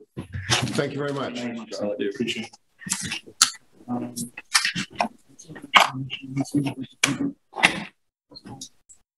All right, just so that folks know, this is not a public hearing. We know that you're here and you're interested in this project. Ordinarily, this is not a time for public comment in the SECRA process, State Environmental Quality Review Act. There's a time and a place for public comment, and that's at a later date. So what we'll do now is we'll turn over to Ian, who's the board member with point man for the application. Yeah, thank you. Thanks to the applicant. Thanks to Tina for a great memo. You know, I really agree with the memo in terms of all of the points, the highlights, and what needs clarification. I think the applicant started to do that before us tonight, but I think following through in writing and all the details of the traffic study to make sure we get that on file will be very, very important. I'll say generally speaking, you know, I'm supportive of the application. I think that the use has been here. This is clearly an intensification. They meet coverage. Basically all of the code standards are met here. I'm also respectful and appreciative of that there might be some opposition here. And I've read through those comments as well. And I think that, you know, before anything goes further, we'll have to make sure that all of the concerns are addressed. And I certainly share some of them. I guess I'll get right to that. My biggest concern is traffic, both from the site on the 3 Mile Harbor and from 3 Mile Harbor into the site, and internal circulation. You know, I talked about the queuing last time as a concern, and I think that, well, first of all, pushing the building back 35 feet, I think was a very good move. It's a large building. I'd be curious to hear what the ARB has to say about the overall impact and of the appearance, but I think moving it back is certainly helpful and allowed for a little more queuing. But that diagram I saw of cars lining up was still a concern to me. And in a couple of ways, that if there's 40 kids showing up, and I appreciate they won't always be there at the same time, but the implications of any traffic backup on the 3 Mile Harbor would be a real concern. And the way that those cars are queued, it illustrates as if everyone's going to do the right thing or know the approach. And I don't think that's the way that usually things work in the real world, especially if kids are involved and there's a lot going on. So I'm worried that there might not be enough room if somebody stops short and that person's taking a long time to get out, that it, you know, pushes that problem back up on the 3 Mile Harbor. I have to be honest, I don't know the best solution to that. It would be great if there was some sort of, I think frankly, one curb cut with interior circulation with a longer runway, so to speak, to where you first get to drop the kids off. I also think the circulation pattern could risk cutting off the parking lot from the exit, because I mean, if you just look at it right now, if somebody was leaving that parking lot, you might be able to slip between those cars now, but not if, you know, everyone's been to those mergers where it just doesn't work quite right because someone's trying to cut left and someone's trying to cut right, and there are problems. So I don't know if it's something the traffic, you know, your traffic engineer can address, but you know, I'm not fully convinced by this. I also think that we can't go too much further without the hearing from the county, because I don't know how they feel about curb cuts, but generally on major arteries, they're not, you know, it's not an automatic thing. And the whole layout is really dependent right now on that. Of course, I'm concerned about Neighborhood House Road. I do think it's probably an improvement having the entrance there as opposed to an exit, so there's not confusion with two cars side by side trying to leave. I think there's some risk though, as cars, if they're coming north to turn in there, as cars are exiting from the southern, you can almost create a conflict from the entrance and exit coming, you know, going to and coming from the site itself. So I'm not saying these are insurmountable by any means, but I think for me, again, I'm supportive of the project. I think that Project Most does good work. I think that it's sort of in tune with what the site has been, but it's clearly an intensification. So we just have to make sure that we recognize that, and certainly with respect to traffic, we make sure the problems don't get worse. I agree with all of Tina's comments about traffic, and it sounds like the applicant will address it, but I'm going to put a real emphasis on this internal circulation in terms of being important for me. And as a side note, I think our engineer and perhaps the applicant's engineer should make sure to look at sight lines coming in and out. You know, this is a major road, and the other part I'm going to talk about is landscaping. I think Mr. Martyr did a great job, has a great, I think it's a great concept. We need more detail. That sounds like it will be provided. But because of the residential quality of the neighborhood around it, screening is super, super important. So the more robust and the larger the landscaping, I think, the better. But what goes along with that is making sure we don't put that in a place that would at all hinder the sight lines onto 3 Mile Harbor for cars entering or exiting. I've seen plans go the wrong way before by trying to put so much screening up that you create a dangerous situation where cars can't actually get, you know, out onto the roadway. I think that generally the site has been improved. I think the parking on the side and sort of isolating the space where the kids can be sort of safer in the back is good. I'm not sure that the van parking space makes a ton of sense where it is, but is that the side that the kitchen's on? Yeah. And I do think we're going to need to see, just as per the code, that the truck space, although I'm not super comfortable with that being in the front because, you know, as somebody who's done and received deliveries in my normal life, you can't always time those things. So I appreciate that it's a small kitchen for cooking classes and that you probably aren't going to have, you know, 18 wheelers come in there, but I think we need to have a real plan for where that truck would park and how it would be unloaded. You know, so again, generally supportive. I think what we've heard here tonight was good. I've also read a lot of some criticism. And to, I think, piggyback on what Sam said, this isn't a public hearing tonight, but obviously there's interested people. We want to hear from the public. I would encourage everybody to write to us with specific concerns. The quicker we get those things on the record, the better, and we'll address them in the process. So nobody should take the fact that, you know, not everybody's invited to speak and say all of their thoughts right now as any sort of cutoff from participation. We want to hear specific concerns. I've already read some of them, and I think welcome more when you hear from us tonight and when you read more from the applicant. The file is available to planning board offices. A lot of materials available online, and everybody should really look into that. So just to wrap it up, I think that it's overall a good plan. And I think ironically, by moving the building more interior and trying to put the parking on the side, which I think are generally good improvements, you just get some sort of constrained circulation issues that already existed. And I would like to see more done with that, or at least real concrete, you know, explanation as to why I'm wrong to think that those could be problematic. So, and then I can't emphasize enough the importance of the Department of Public Works, because if you don't get 2 curb cuts, then you know, it's back to the drawing board.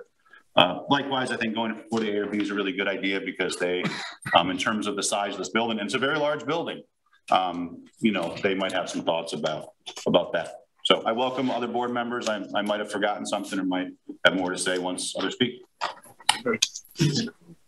Question. Oh, please. On one map, you have the entry. The entry's on the north. The map you're looking is wrong.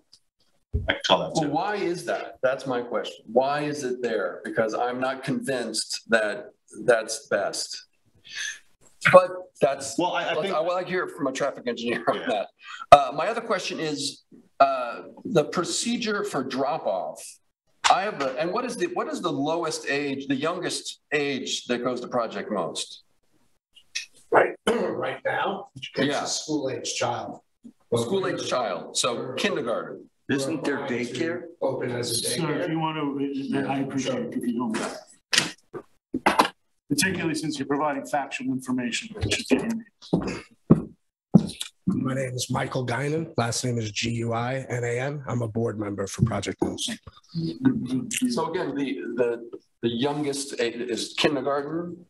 Right now, yes, but we are applying to be a daycare provider. Okay. We have sort of a 5-year plan to roll it out, and this is in direct response to community need and what we're hearing from our families and what people need and what we learned they need during the pandemic. But we would phase it in. So we're thinking of hopefully opening in where our current operation is. We're renting from Most Holy Trinity. That is because the neighborhood house needed so much work, and it made sense in our partnership with the neighborhood house to shut that down and for us to operate elsewhere while we go through this process. Okay, so my question is about, I have children of many ages.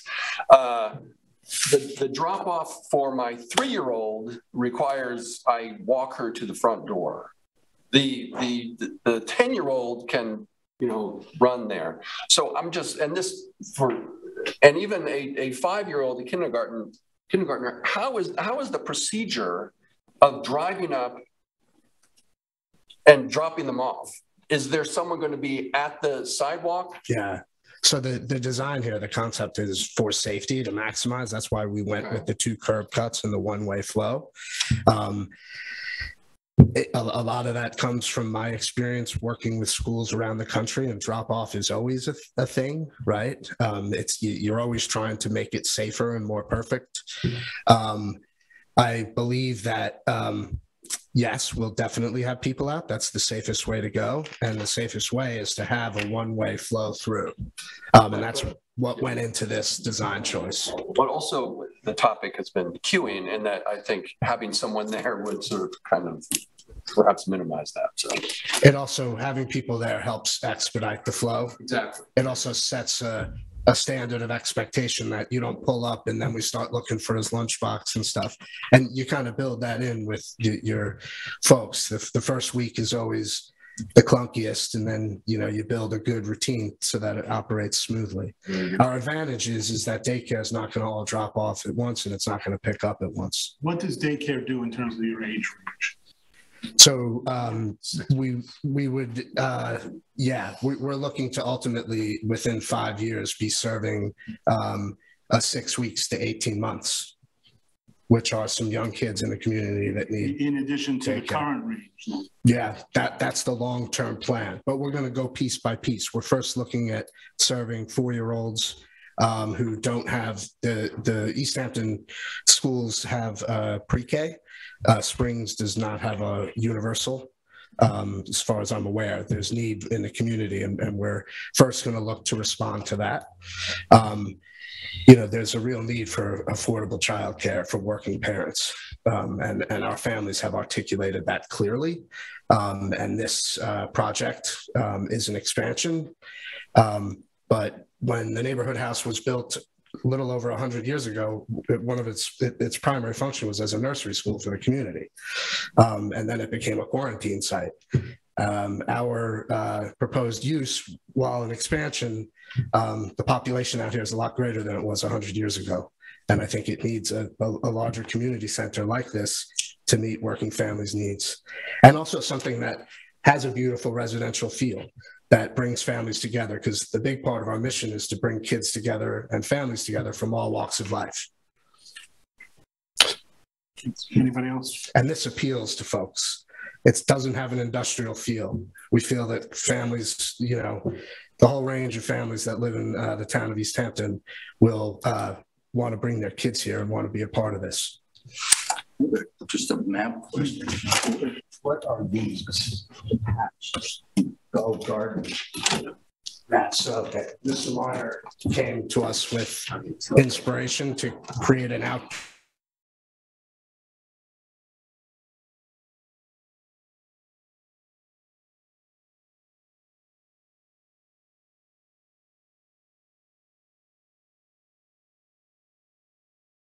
Great project, love it, all of that stuff. I think my concerns really are, you know, some of them have been raised, but the ones I want to point out are that, you know, the queuing issue does still remain a question for me. And if there were some way to re-engineer the front yard without, you know, going over coverage to create one curb cut and sort of more creative circulation for that, there's, you know, now that the building's been moved back, there might be an opportunity to do that. And would suggest you look at it. I don't, love the idea of the ingress being so close to Neighborhood House Road. So that's my comment on that. The truck parking, I do think we need to find a way to provision for that. And it seems to me that it should be conceivable to do it where the van parking is now. And my other comment was that, just in terms of the intensification of the use as against what's happening now, Project Most is operating on this site now. So the question is, are we really accommodating kind of the immediate intensification of use, more kids, more programs immediately? And, what does it look like in the future when you start adding daycare and other things that you may not even be conceiving of yet? And, if there's if there's a plan to use this in the way the Neighborhood House did, which was to rent it out for other kinds of events, is there enough parking? I definitely want to repeat the fact that I don't want to see tons of parking on this site. It's beautiful and will be even more beautiful when Charlie Mortar's plan gets implemented. But, it is a concern. It is a concern.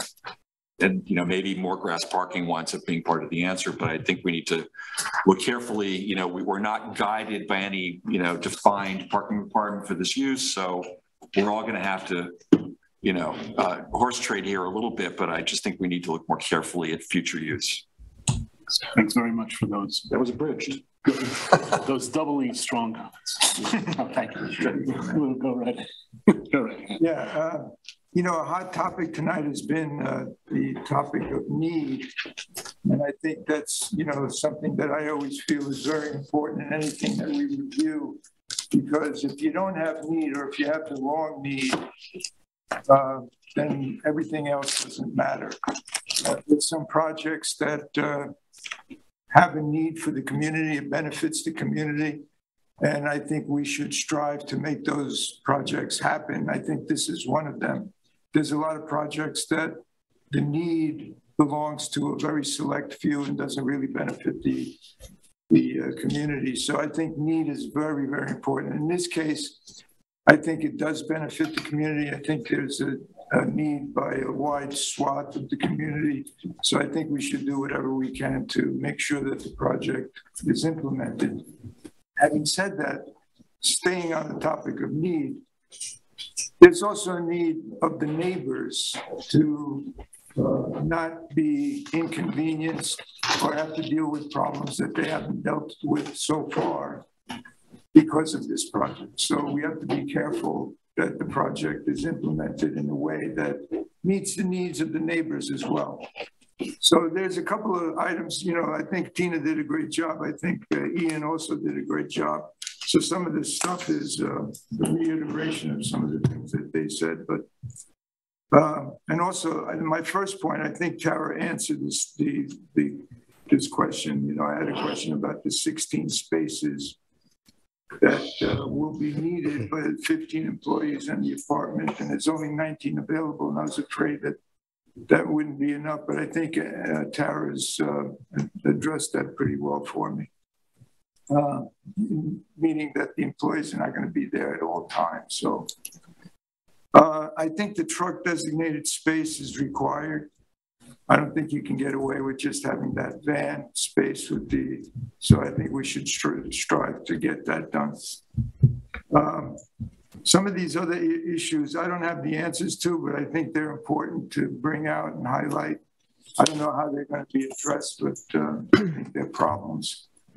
I like the idea of 2 curb cuts, but, like everybody said, we need to get the Suffolk County Public Works approval. I'm not sure it's going to interfere with traffic on the neighborhood road,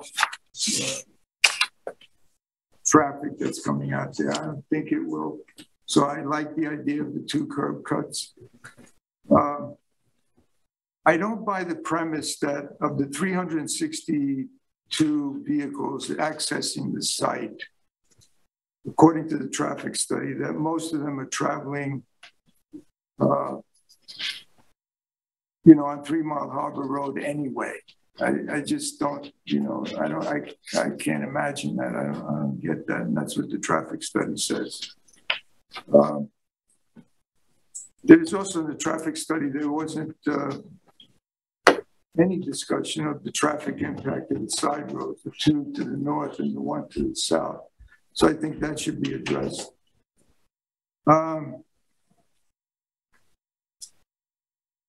I think, you know, the estimates that were provided by the traffic consultant should compare with the Institute of Transportation Engineers. I think he tried to address that in his comments, but I think we should get that in writing. I think the traffic study should have that in writing. 11 vehicles queuing at the entrance. I'm not sure that's realistic, and this is one of the issues where I think, you know, it's a problem and I don't have the answer to it. I like the way you queued it up, but I'm not sure that's going to not create a situation where you have queuing spilling out onto the 3 Mile Harbor.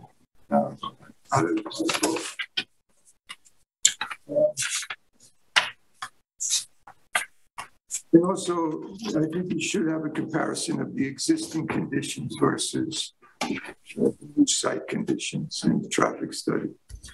As far as the trees, I had a comment that the comment that I was going to make was that see if we can save those mature trees on the east. But after having heard Charlie Martyr, I love this plan. I think it's wonderful. I think it's an intelligent plan. I think the educational part of it is excellent. But I agree with Ian, like, you know, as good as the plan is, I think we should also make sure that we emphasize buffering and that we do it in such a way that the neighbors aren't inconvenienced. So those are my comments. Okay, thanks very much, Michael. Well, do you have anything else? I agree with Lou. Randy? Yeah, I think colleagues Ian made a lot of good points, Ed, Lou. I don't know if we might have a survey that shows, it'd be helpful to see the surrounding houses. Are they shown on the survey? No, I mean, property owners are, but like the lot lines really. I mean, it'd be helpful to plot. I can bring up an aerial I just need a second to get back into the system here. And that also goes to something Lou was saying, something that was said in the letter we received on this from the neighbors, that there are 2 roads to the north, Neighborhood Road and Morris Park Lane, I think is right. And then to the south, there's Neighborhood House Road. So I think what we're saying is we need to know, I know some people use, I think it's Neighborhood House Road as you can go from Fireplace to 3 Mile Harbor Road. No. That's Jackson Street. It's to the south. Oh, no, Morris Park. Morris Park? Yeah. That's sort of cut. A lot of, when you go through Morris Park, you gotta cut north of it. But people do it.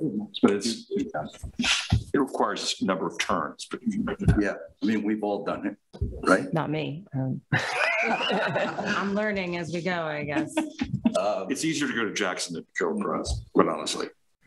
Okay, so I thought Lou said it well. The trick here, there's no question we need this. There's no question this is a good project. I think the balancing act here is what is fair and good for the community, including those surrounding residential users, and the traffic impacts on everybody using 3 Mile Harbor. So it goes to what Ed was saying, which is how much of an intensification are we? I'm still not clear what the numbers are now and what the numbers you're planning for are, and what even in the future. I don't know if our approval's gonna mention numbers of people using the property. We haven't really seen floor plans yet. Have we seen floor plans? There's floor plans. Yeah. I don't know how we're gonna kind of define the amount of intensification that we're approving, and when you have to come back. So somehow maybe we need to quantify what's there now and what could happen. What you want to be able to do without coming back. I have a question about the basement, right? It's not included in the gross floor area. 4,418 square foot basement for storage, mechanical, and a multi-purpose space for athletics and dance. Now, normally we only exclude gross basements if they're storage and mechanical, period. So I think we either have to add that to the gross floor area or we have to limit what goes on in the basement. The definition of gross floor area in the town code excludes basements. Yeah, but basements, I think, are defined as mechanical and storage. No, just below grade. Isn't that for habitable structures? Is it apply to commercial? I think we need to check. I think it might apply to commercial. I think Randy's probably right on this, and we can take that as you guys should have a look at it. Well, we could further look at it, but yeah. Yeah, that's how we've been working. Yeah. Does the apartment impact that discussion? No, the apartment's included already in the calculation. In terms of including the basement. Is that, well, you know what, it's a legal point. Apartment's on the second floor, right? Yeah. Yeah. I'm just saying it's a habitable structure that we're talking about. Does that expand that definition? What are your concerns about it, I guess? Well, it goes to the intensification of use, or what is the existing gross floor area that's being used, and what gross floor area are you planning to use? Well, it's already a substantial expansion.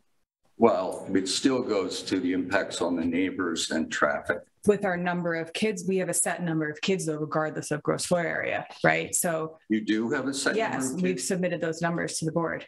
We have 40 for daycare, 40 for after school, and 75 for summer camp. That was submitted with the first submission. But are they ever there together? There is a slight overlap with the daycare transitions into after school or after care, but the 40 is the max for that. The 75 is the max for the summer camp. That's reflected in the sanitary calculations as well. So how does that compare to what's happening there now? Well, there's not anything happening there now. They're at Most Holy Trinity. Well, so I think we need to know, are you going from 0 to 75 in the summer camp? Well, during COVID, they were a full facility. Right. Functioning there. And it was roughly the same amount of children. There was like 40 to 50 kids there then. Well, that's the answer. Yeah. 40 to 50. During COVID. During summer camp? No. 75. 75 for summer camp. So I think we need to know what was going on there, if you want to say COVID. So that was something that was brought up in Tina's comments with respect to the traffic study, right? Because she wanted us to compare to the existing, and we have every intention of submitting that information with the next go around. Okay. Yeah. So what you've been doing, if you want to go pre-COVID, and what you plan to do, so that we can see, I mean, we're starting with a new special permit. It's like you're just coming in. Because of the size of the facility, not necessarily the intensity of the number of people on site. Well, it's a substantial expansion, however you want to because of the size of the facility. We're starting from scratch, as if you weren't there. So I think this just goes to being a good neighbor to the neighbors, and also, I guess we're gonna probably put these numbers in our approval. If you say 40, 40, 75. Yeah, it's all in the sanitary calculations too. Okay. That's what we're limited to. That's all. And maybe your license from the state or, okay. I agree that I don't get how let's say 75 kids are coming for summer camp, and there's a queue of 11 spaces. And then to Michael's question, if you're going to do daycare with 6-month-olds to 18 months, those kids are going to be, they're going to park and they're going to carry them or wheel them in. So I don't know that we've seen how you're going to handle that, either in parking or circulation or your internal circulation.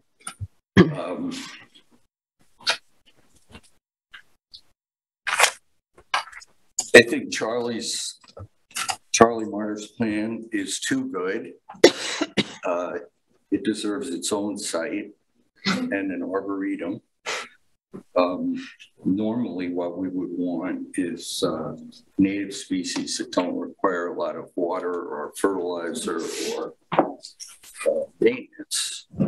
I understand the beauty of this proposal, and I'm just not sure it goes. The other members have said we're going to have a fence there. We don't know what kind of fence you're proposing. You're proposing stockade or letting air through the fence? There's actually, there's a split rail fence along the front of the property existing that we plan on keeping.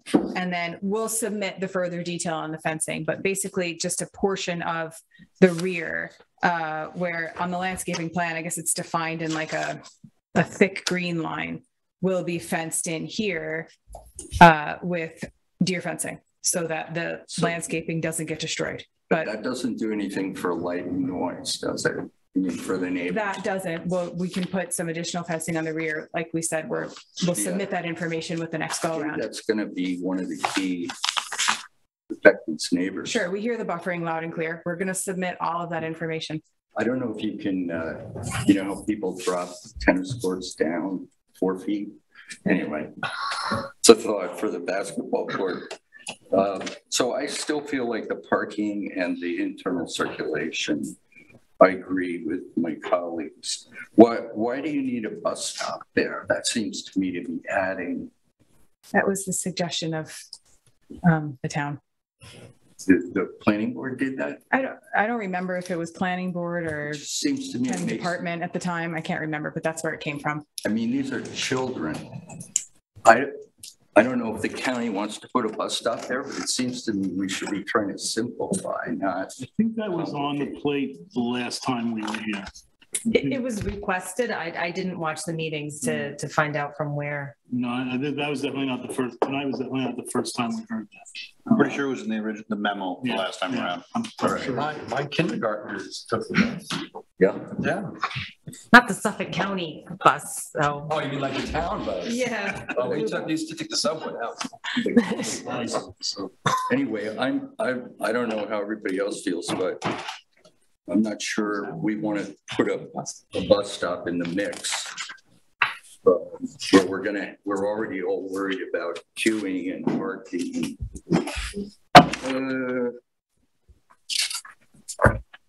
I think that's it. I have one question. Sure. So pre-COVID, at this location, when it was at this location, in September, how many kids would be there? We started renting from the neighborhood house in December 2019. But no, I mean, I'm just talking the number of kids that go to Project Most in September pre-COVID, how many, versus how many are you expecting when this thing is completed?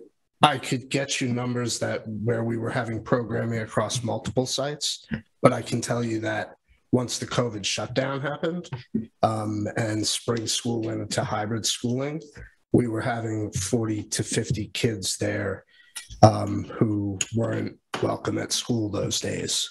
So we immediately ramped up and maximized the use. We had kids on waiting lists because we couldn't have more because of the bathroom situation. I think my question is, but we can lay out. My question is, I think, far more simpler than I think how you're answering me. I'm just asking, when everything was great before COVID at this location, what was the intensity in just terms of numbers of children attending this location versus what you expect when it's done? That's all I'm asking. Like, how much more intense, how many more kids will there be at the site? Well, I think we hear you in what you're asking. And I think the best way to do this is for us to put all this in writing for you, right? I mean, because you need it in your written record anyway. We haven't seen the comments from the neighbors. We weren't aware that there were any in the file. So we would love to look at those first and try to address those as much as possible.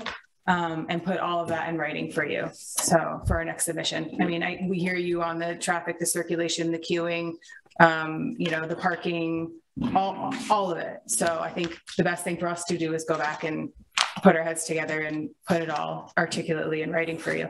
You want to say something? I think that's a good idea, but I think a couple of points. They started renting it just before COVID, so they weren't operating there, and they're acknowledging substantial expansion. So it's not like they're saying it's the same. They're asking for what they're asking for.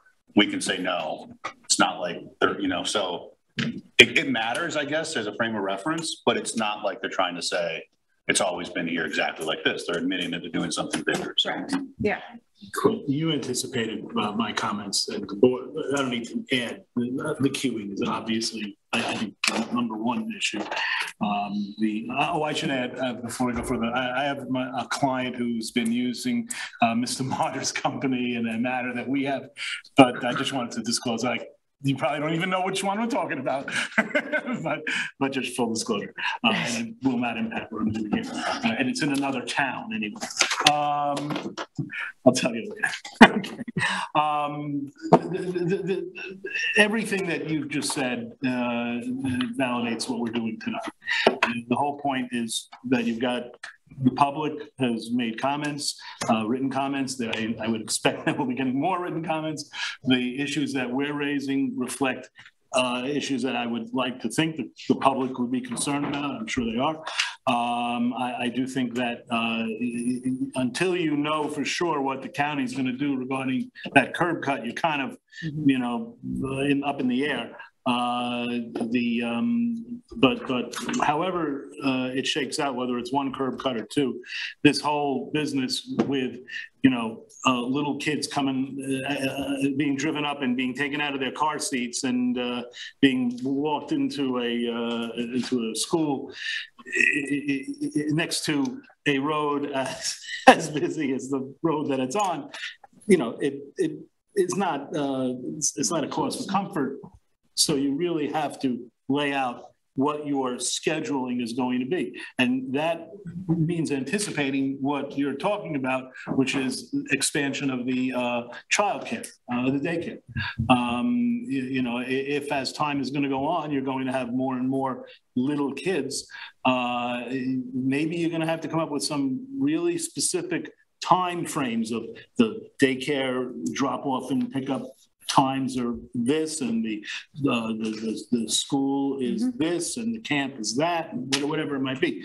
And it'll all this project, this application will benefit from having all of that written out so that we can analyze it in a more comprehensive way. So I think it's important now. It's getting late. We do have two other smaller matters that I hope, and again, I appreciate that you've waited so patiently. Sam, one question, real quick, which I think we need. I would like us to bring up with the senior center, and that is, I think you all are serving the Spanish-speaking community substantially now. Is that correct? Would you? Yeah, and I serve the entire community. Yeah. Because looking forward, anybody who has paid attention to the school districts here, most of them are either close to 50% Spanish speaking as a first language. And so when we're looking at it ahead, I didn't see English as a second language in the senior center, but I think that's something. I just raise it as a question. Do you get the working Spanish-speaking community using your facility? Yes. Yeah. Is there the entire working community? Yeah. And so it's is there I'm just curious, I'm curious what the proportion is. If the Spanish-speaking community is underserved, not because it not be any fault of your own, but it seems like we might be getting far. You're getting, and you're also It's a getting good into, point. it's a really good point, but it's, you know, somewhat operational, and they're going to be back here again. Right. More than so once. We'll have another shot at it. You'll have another shot. All right, let's just real quick go through the questions. Should the applicant further explain the parking reductions from 25 to 19 spaces? Yes. Yes. Should the applicant provide Suffolk County Department of Public Works input regarding the 2 curb cuts as soon as possible? Yes. Should the applicant revise the traffic study to respond to the comments in the planning department report specifically, but not limited to neighborhood road, and confirming vehicle trips are conservatively estimated?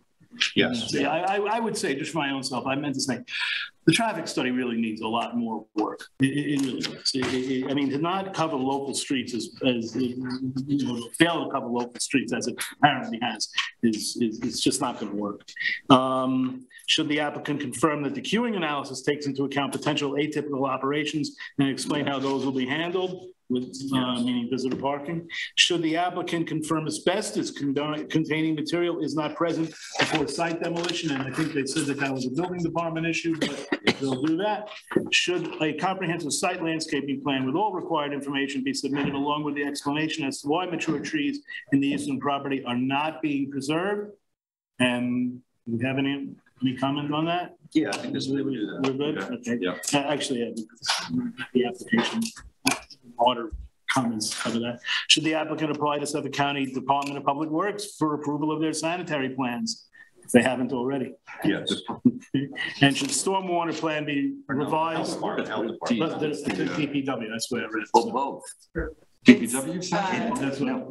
Yeah, no, it says that. Yeah, I know. I made a mistake. It's a Is mistake. that a typo? It happens. Thank you. I was thinking they really expanded their purview. Well, the answer is yes. Should the stormwater plan be revised to affirm compliance with town standards? That's a gimme. That's a yes. Thank you very much. We appreciate it. Thank you to the members of the public for coming out. We do. 5 seconds, and we certainly respect the process and understand it'll be public comment. Do you want to make a comment? Folks, applicant, it has been the policy of this board to accept public comment on very narrow issues, like, for instance, telling us that a particular corner floods and we don't know it, or something like that. So if you would like to, I'll give you the opportunity. If you just have one person speaking, then please step right up. Thank you for your indulgence, Mr. Chairman and the board. My name is Kevin Scott, SCOTT. We'd just like to say that thank you in advance for accepting our comments which we provided to the board and to the planning department, Mr. Samuelson's department.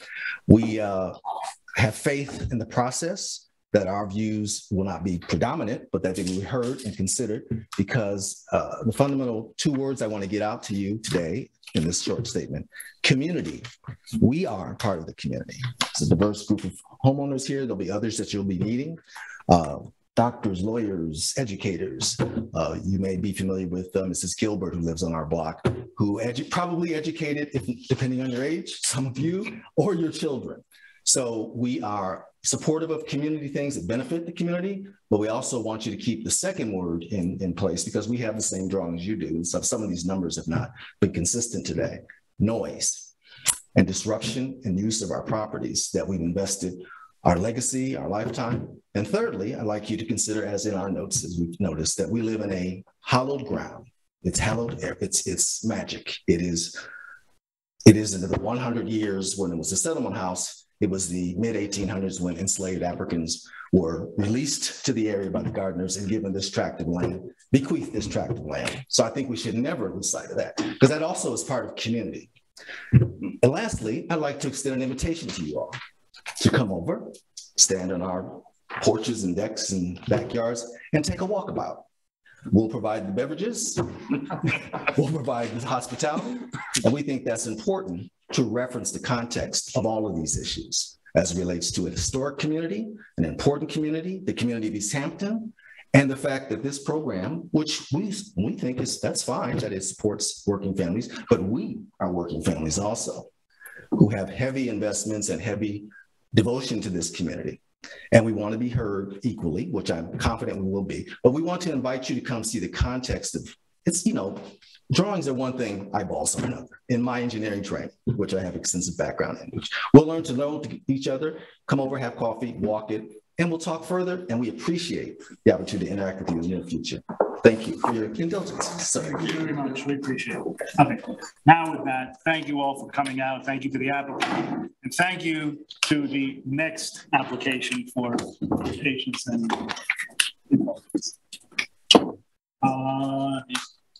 no one here watching Tina, us? I'm sorry? No one here watching us? No, believe me, there are thousands of people across East Hampton. You would know which was something you might actually get. So, all right. Sorry, guys. So we have the applicant. I'm sorry, we have the applicant. We have the town You have me, yep, here I department, go. and we have Lou. Did Ian recuse himself on this? No, he drank a lot of coffee. I've been here for quite some time. Go right ahead. This is the GSL shop position. The board has seen the application before as preliminary, as well as doing a first detail review back in January. It's a site plan application for 139 and 137 Springs Fireplace Road. It involves a lot merger and the construction of a building addition to an existing active auto repair garage in a commercial industrial area, right? So zone CI. So I'll go right to the issues and I will bring up the latest site plan.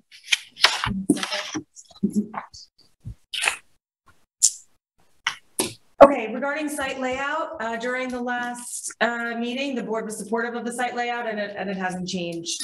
A lot of these issues are kind of small issues that we remain to clarify before this gets to be complete. So the board requested that the applicant clarify truck navigation on site and provide truck parking that's compliant with town code requirements from the last, so that was the comment at the last meeting. The applicant has marked the truck loading and unloading space here. It's compliant with the dimensions required in the code. We did want to just make sure that this is a space that's going to work for the site as a whole. Because currently, you know, the applicant did explain in their narrative, which was very helpful, that most of the loading and unloading currently occurs in the front of the property. So we just want to make sure that there's no conflicts and that this is going to be a good addition to the site. Regarding another comment the board made, you know, to respond to the preliminary site plan comments that were issued at the first review, one of which was a narrative how the site operated, right? What type of operations were happening, what trucks were accessing the site. The applicant's narrative explains that several automobile-related liquids and chemicals are currently stored on the site, and battery recycling is also an operation that's conducted. We did just want to comment and make sure that the applicant's aware of any applicable county, state, or federal regulations that protect the environment with respect to these resources. We are in a special groundwater protection area here. So storage of these materials in facilities that are not leaking and possibly accessing groundwater is important. So we just want to understand if there's any additional chemical storage and handling that's proposed as part of the expansion, and if everything that's occurring now is occurring with the appropriate permits and approvals from the applicable regulatory authorities.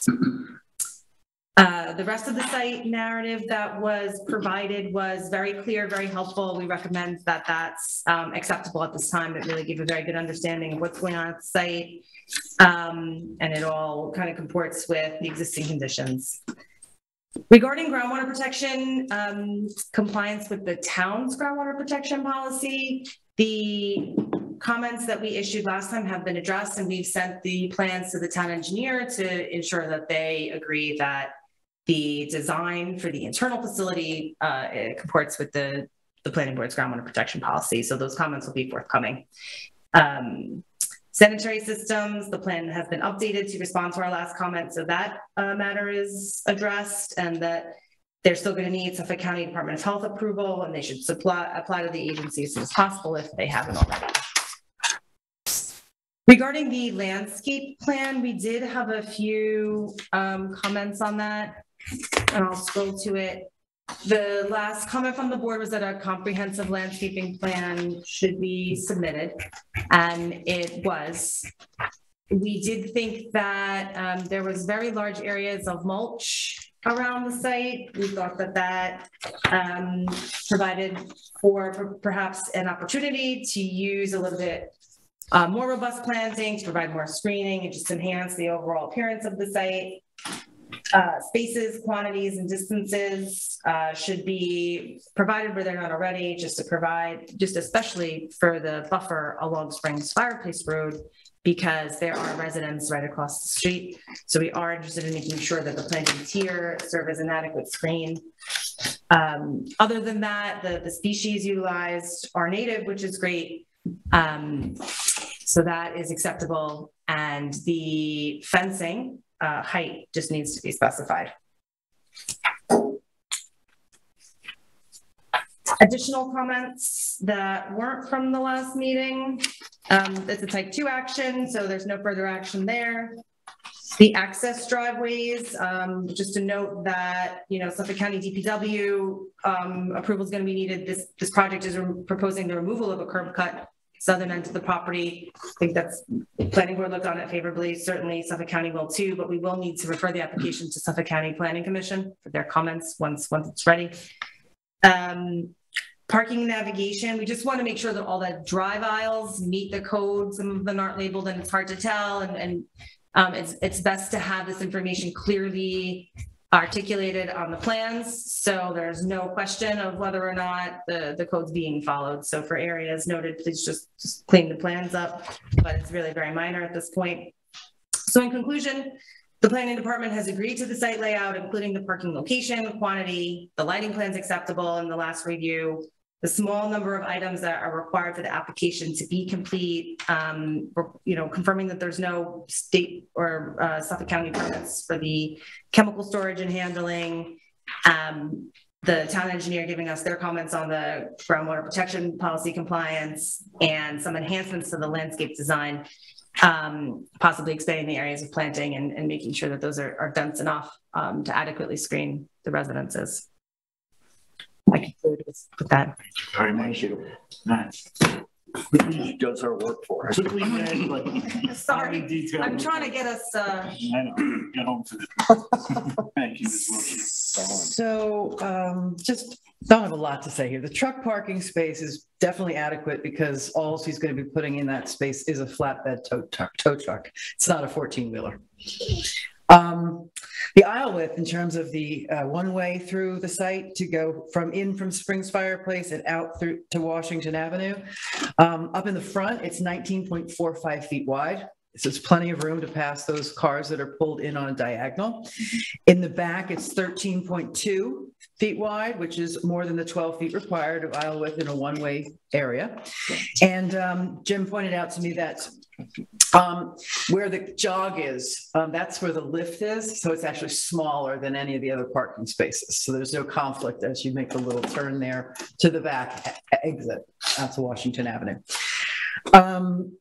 Jim Shelley's here with me. He's one of the owners, and he will be working on or confirming whether any state or county registrations are needed for the chemical storage, the things that they have to, batteries and all that stuff. So the landscaping plan is not clear. The mulch is infill because we're not planning on clearing anything that's there. This place is fairly well vegetated on most sides. That is going to remain. The mulch is just to tamp down weeds. That's all. It's being added as infill.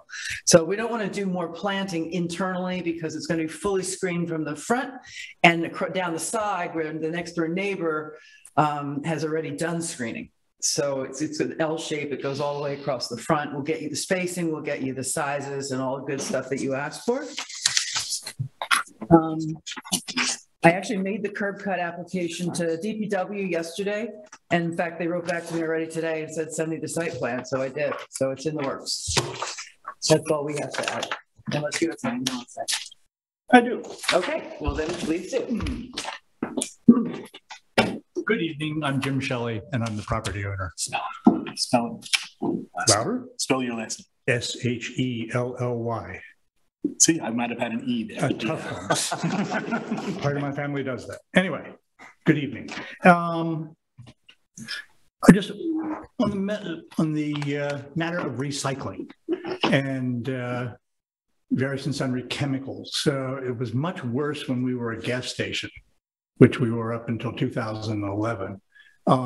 We had, Suffolk County says that as you were forgiven from going into any sort of storage licensing and requirements if you store less than 250 gallons worth of waste oil in a portable container.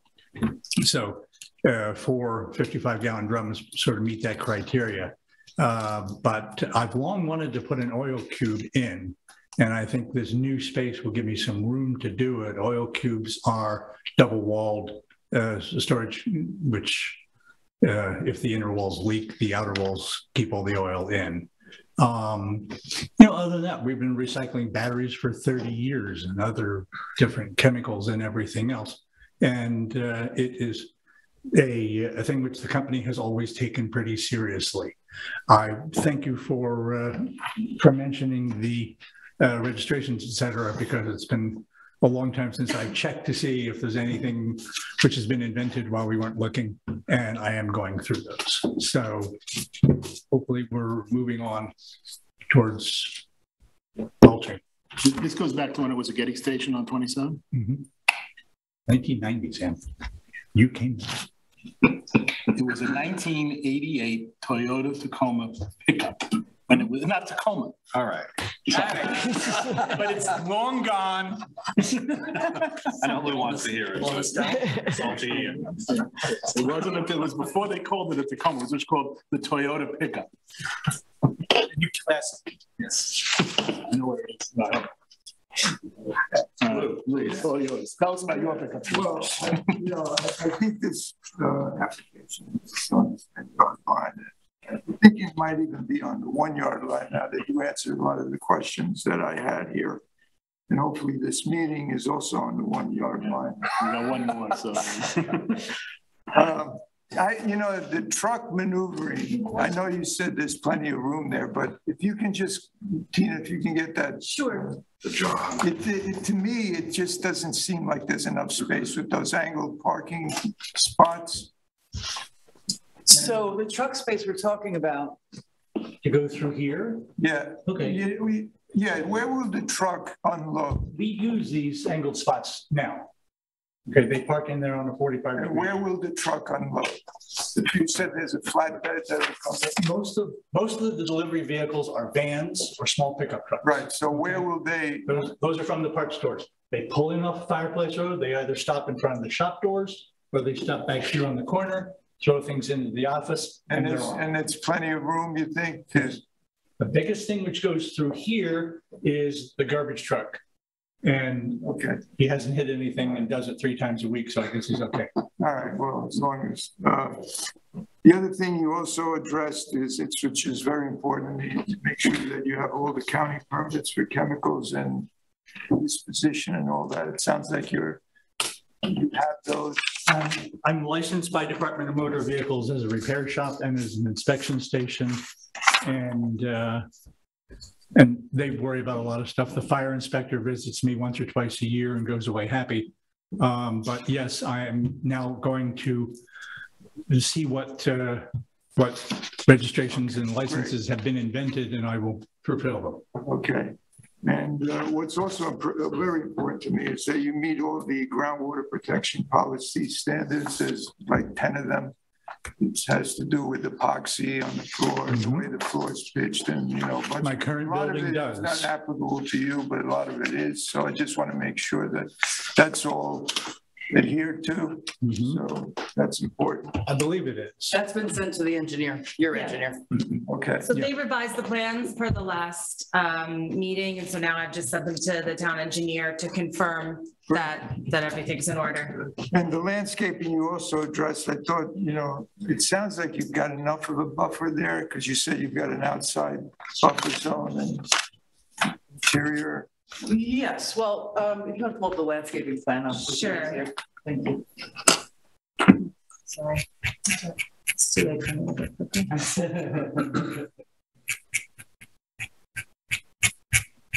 I had bookmarks. There we go. There we go.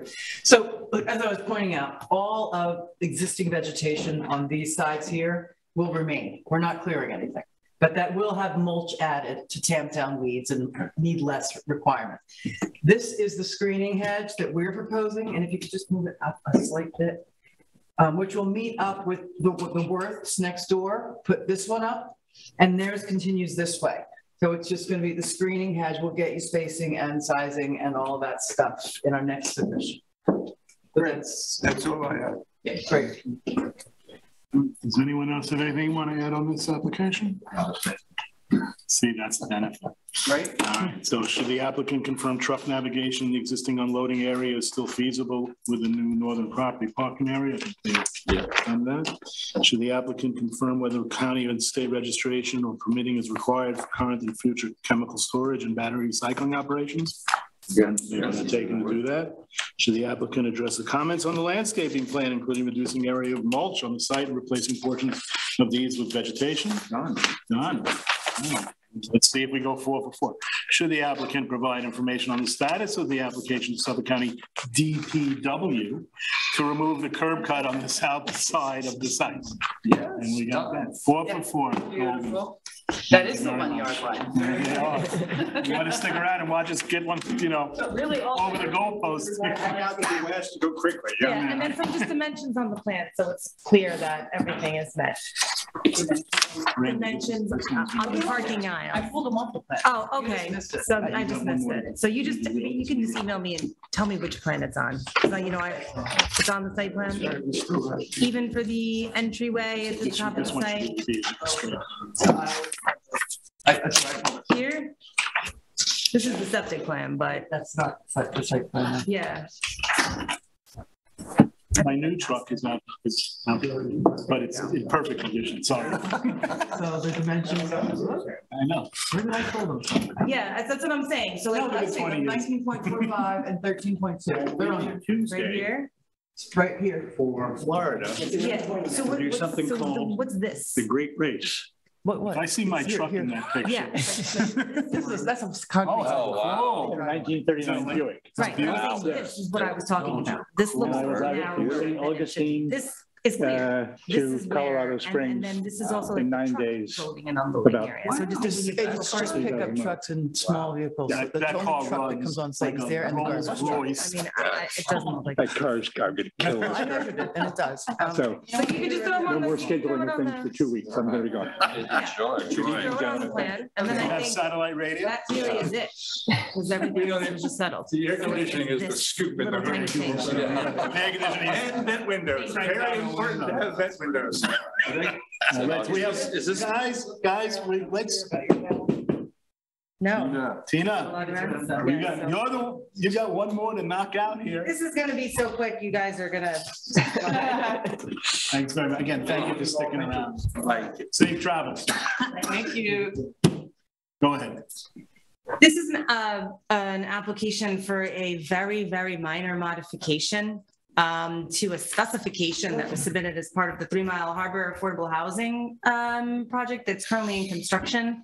This is the current specification here for the refuge enclosure. There's like 4 refuge enclosures on the site, and they're replacing what they look like from this to this specification. So I don't see, there's an approval resolution if anybody wants to discuss this further. I don't even know, we don't have to bring this to the board, I think. Yeah, I'm sure still trying to figure it out. This is Lou's. It's here now, though. So. Let's hear Lou's comments. Okay, thank you, Lou. I have a dozen points on this. Only you could do it, Lou. I think it's, I'm all for this. I approve. Okay. Let's move on. Does anybody not approve? We have an actual resolution. Well, hold on, no. I did. I drafted a resolution, right? Do we have it? I don't have it on the agenda. Oh, no. All right, So it didn't that will make it. have to wait for 2 weeks. Oh, okay. Is it in the past? No, there's this one. Oh, Panago Hill. Randy's gonna read Panago Hill. It's different. Okay, so we'll have that in 2 weeks, right? Yes. Sorry for that. I did it. I guess I just didn't make it in the. All right, Randy, if you would. Okay, in the matter of the application of Panago Hill Final Subdivision 300-166-422, adopted 2023 by resolution for the term. Based on the foregoing, the planning board hereby extends the time within which the applicant must comply with the conditions of the board's resolution for a period of 1 year or until April 24th, 2023. 24. I make the change. As corrected. Yep. Yeah. 2024. In all other respects, the original resolution of approval as extended is hereby reaffirmed. I move for the adoption of this. I'm going to second that. Good thing. Is there, all those in favor? Aye. Any opposed? And now at 20 minutes to 10. Motion to adjourn. Is there a second? All those in favor? Aye. Adjourn. Thank you, folks. Am I getting a reputation?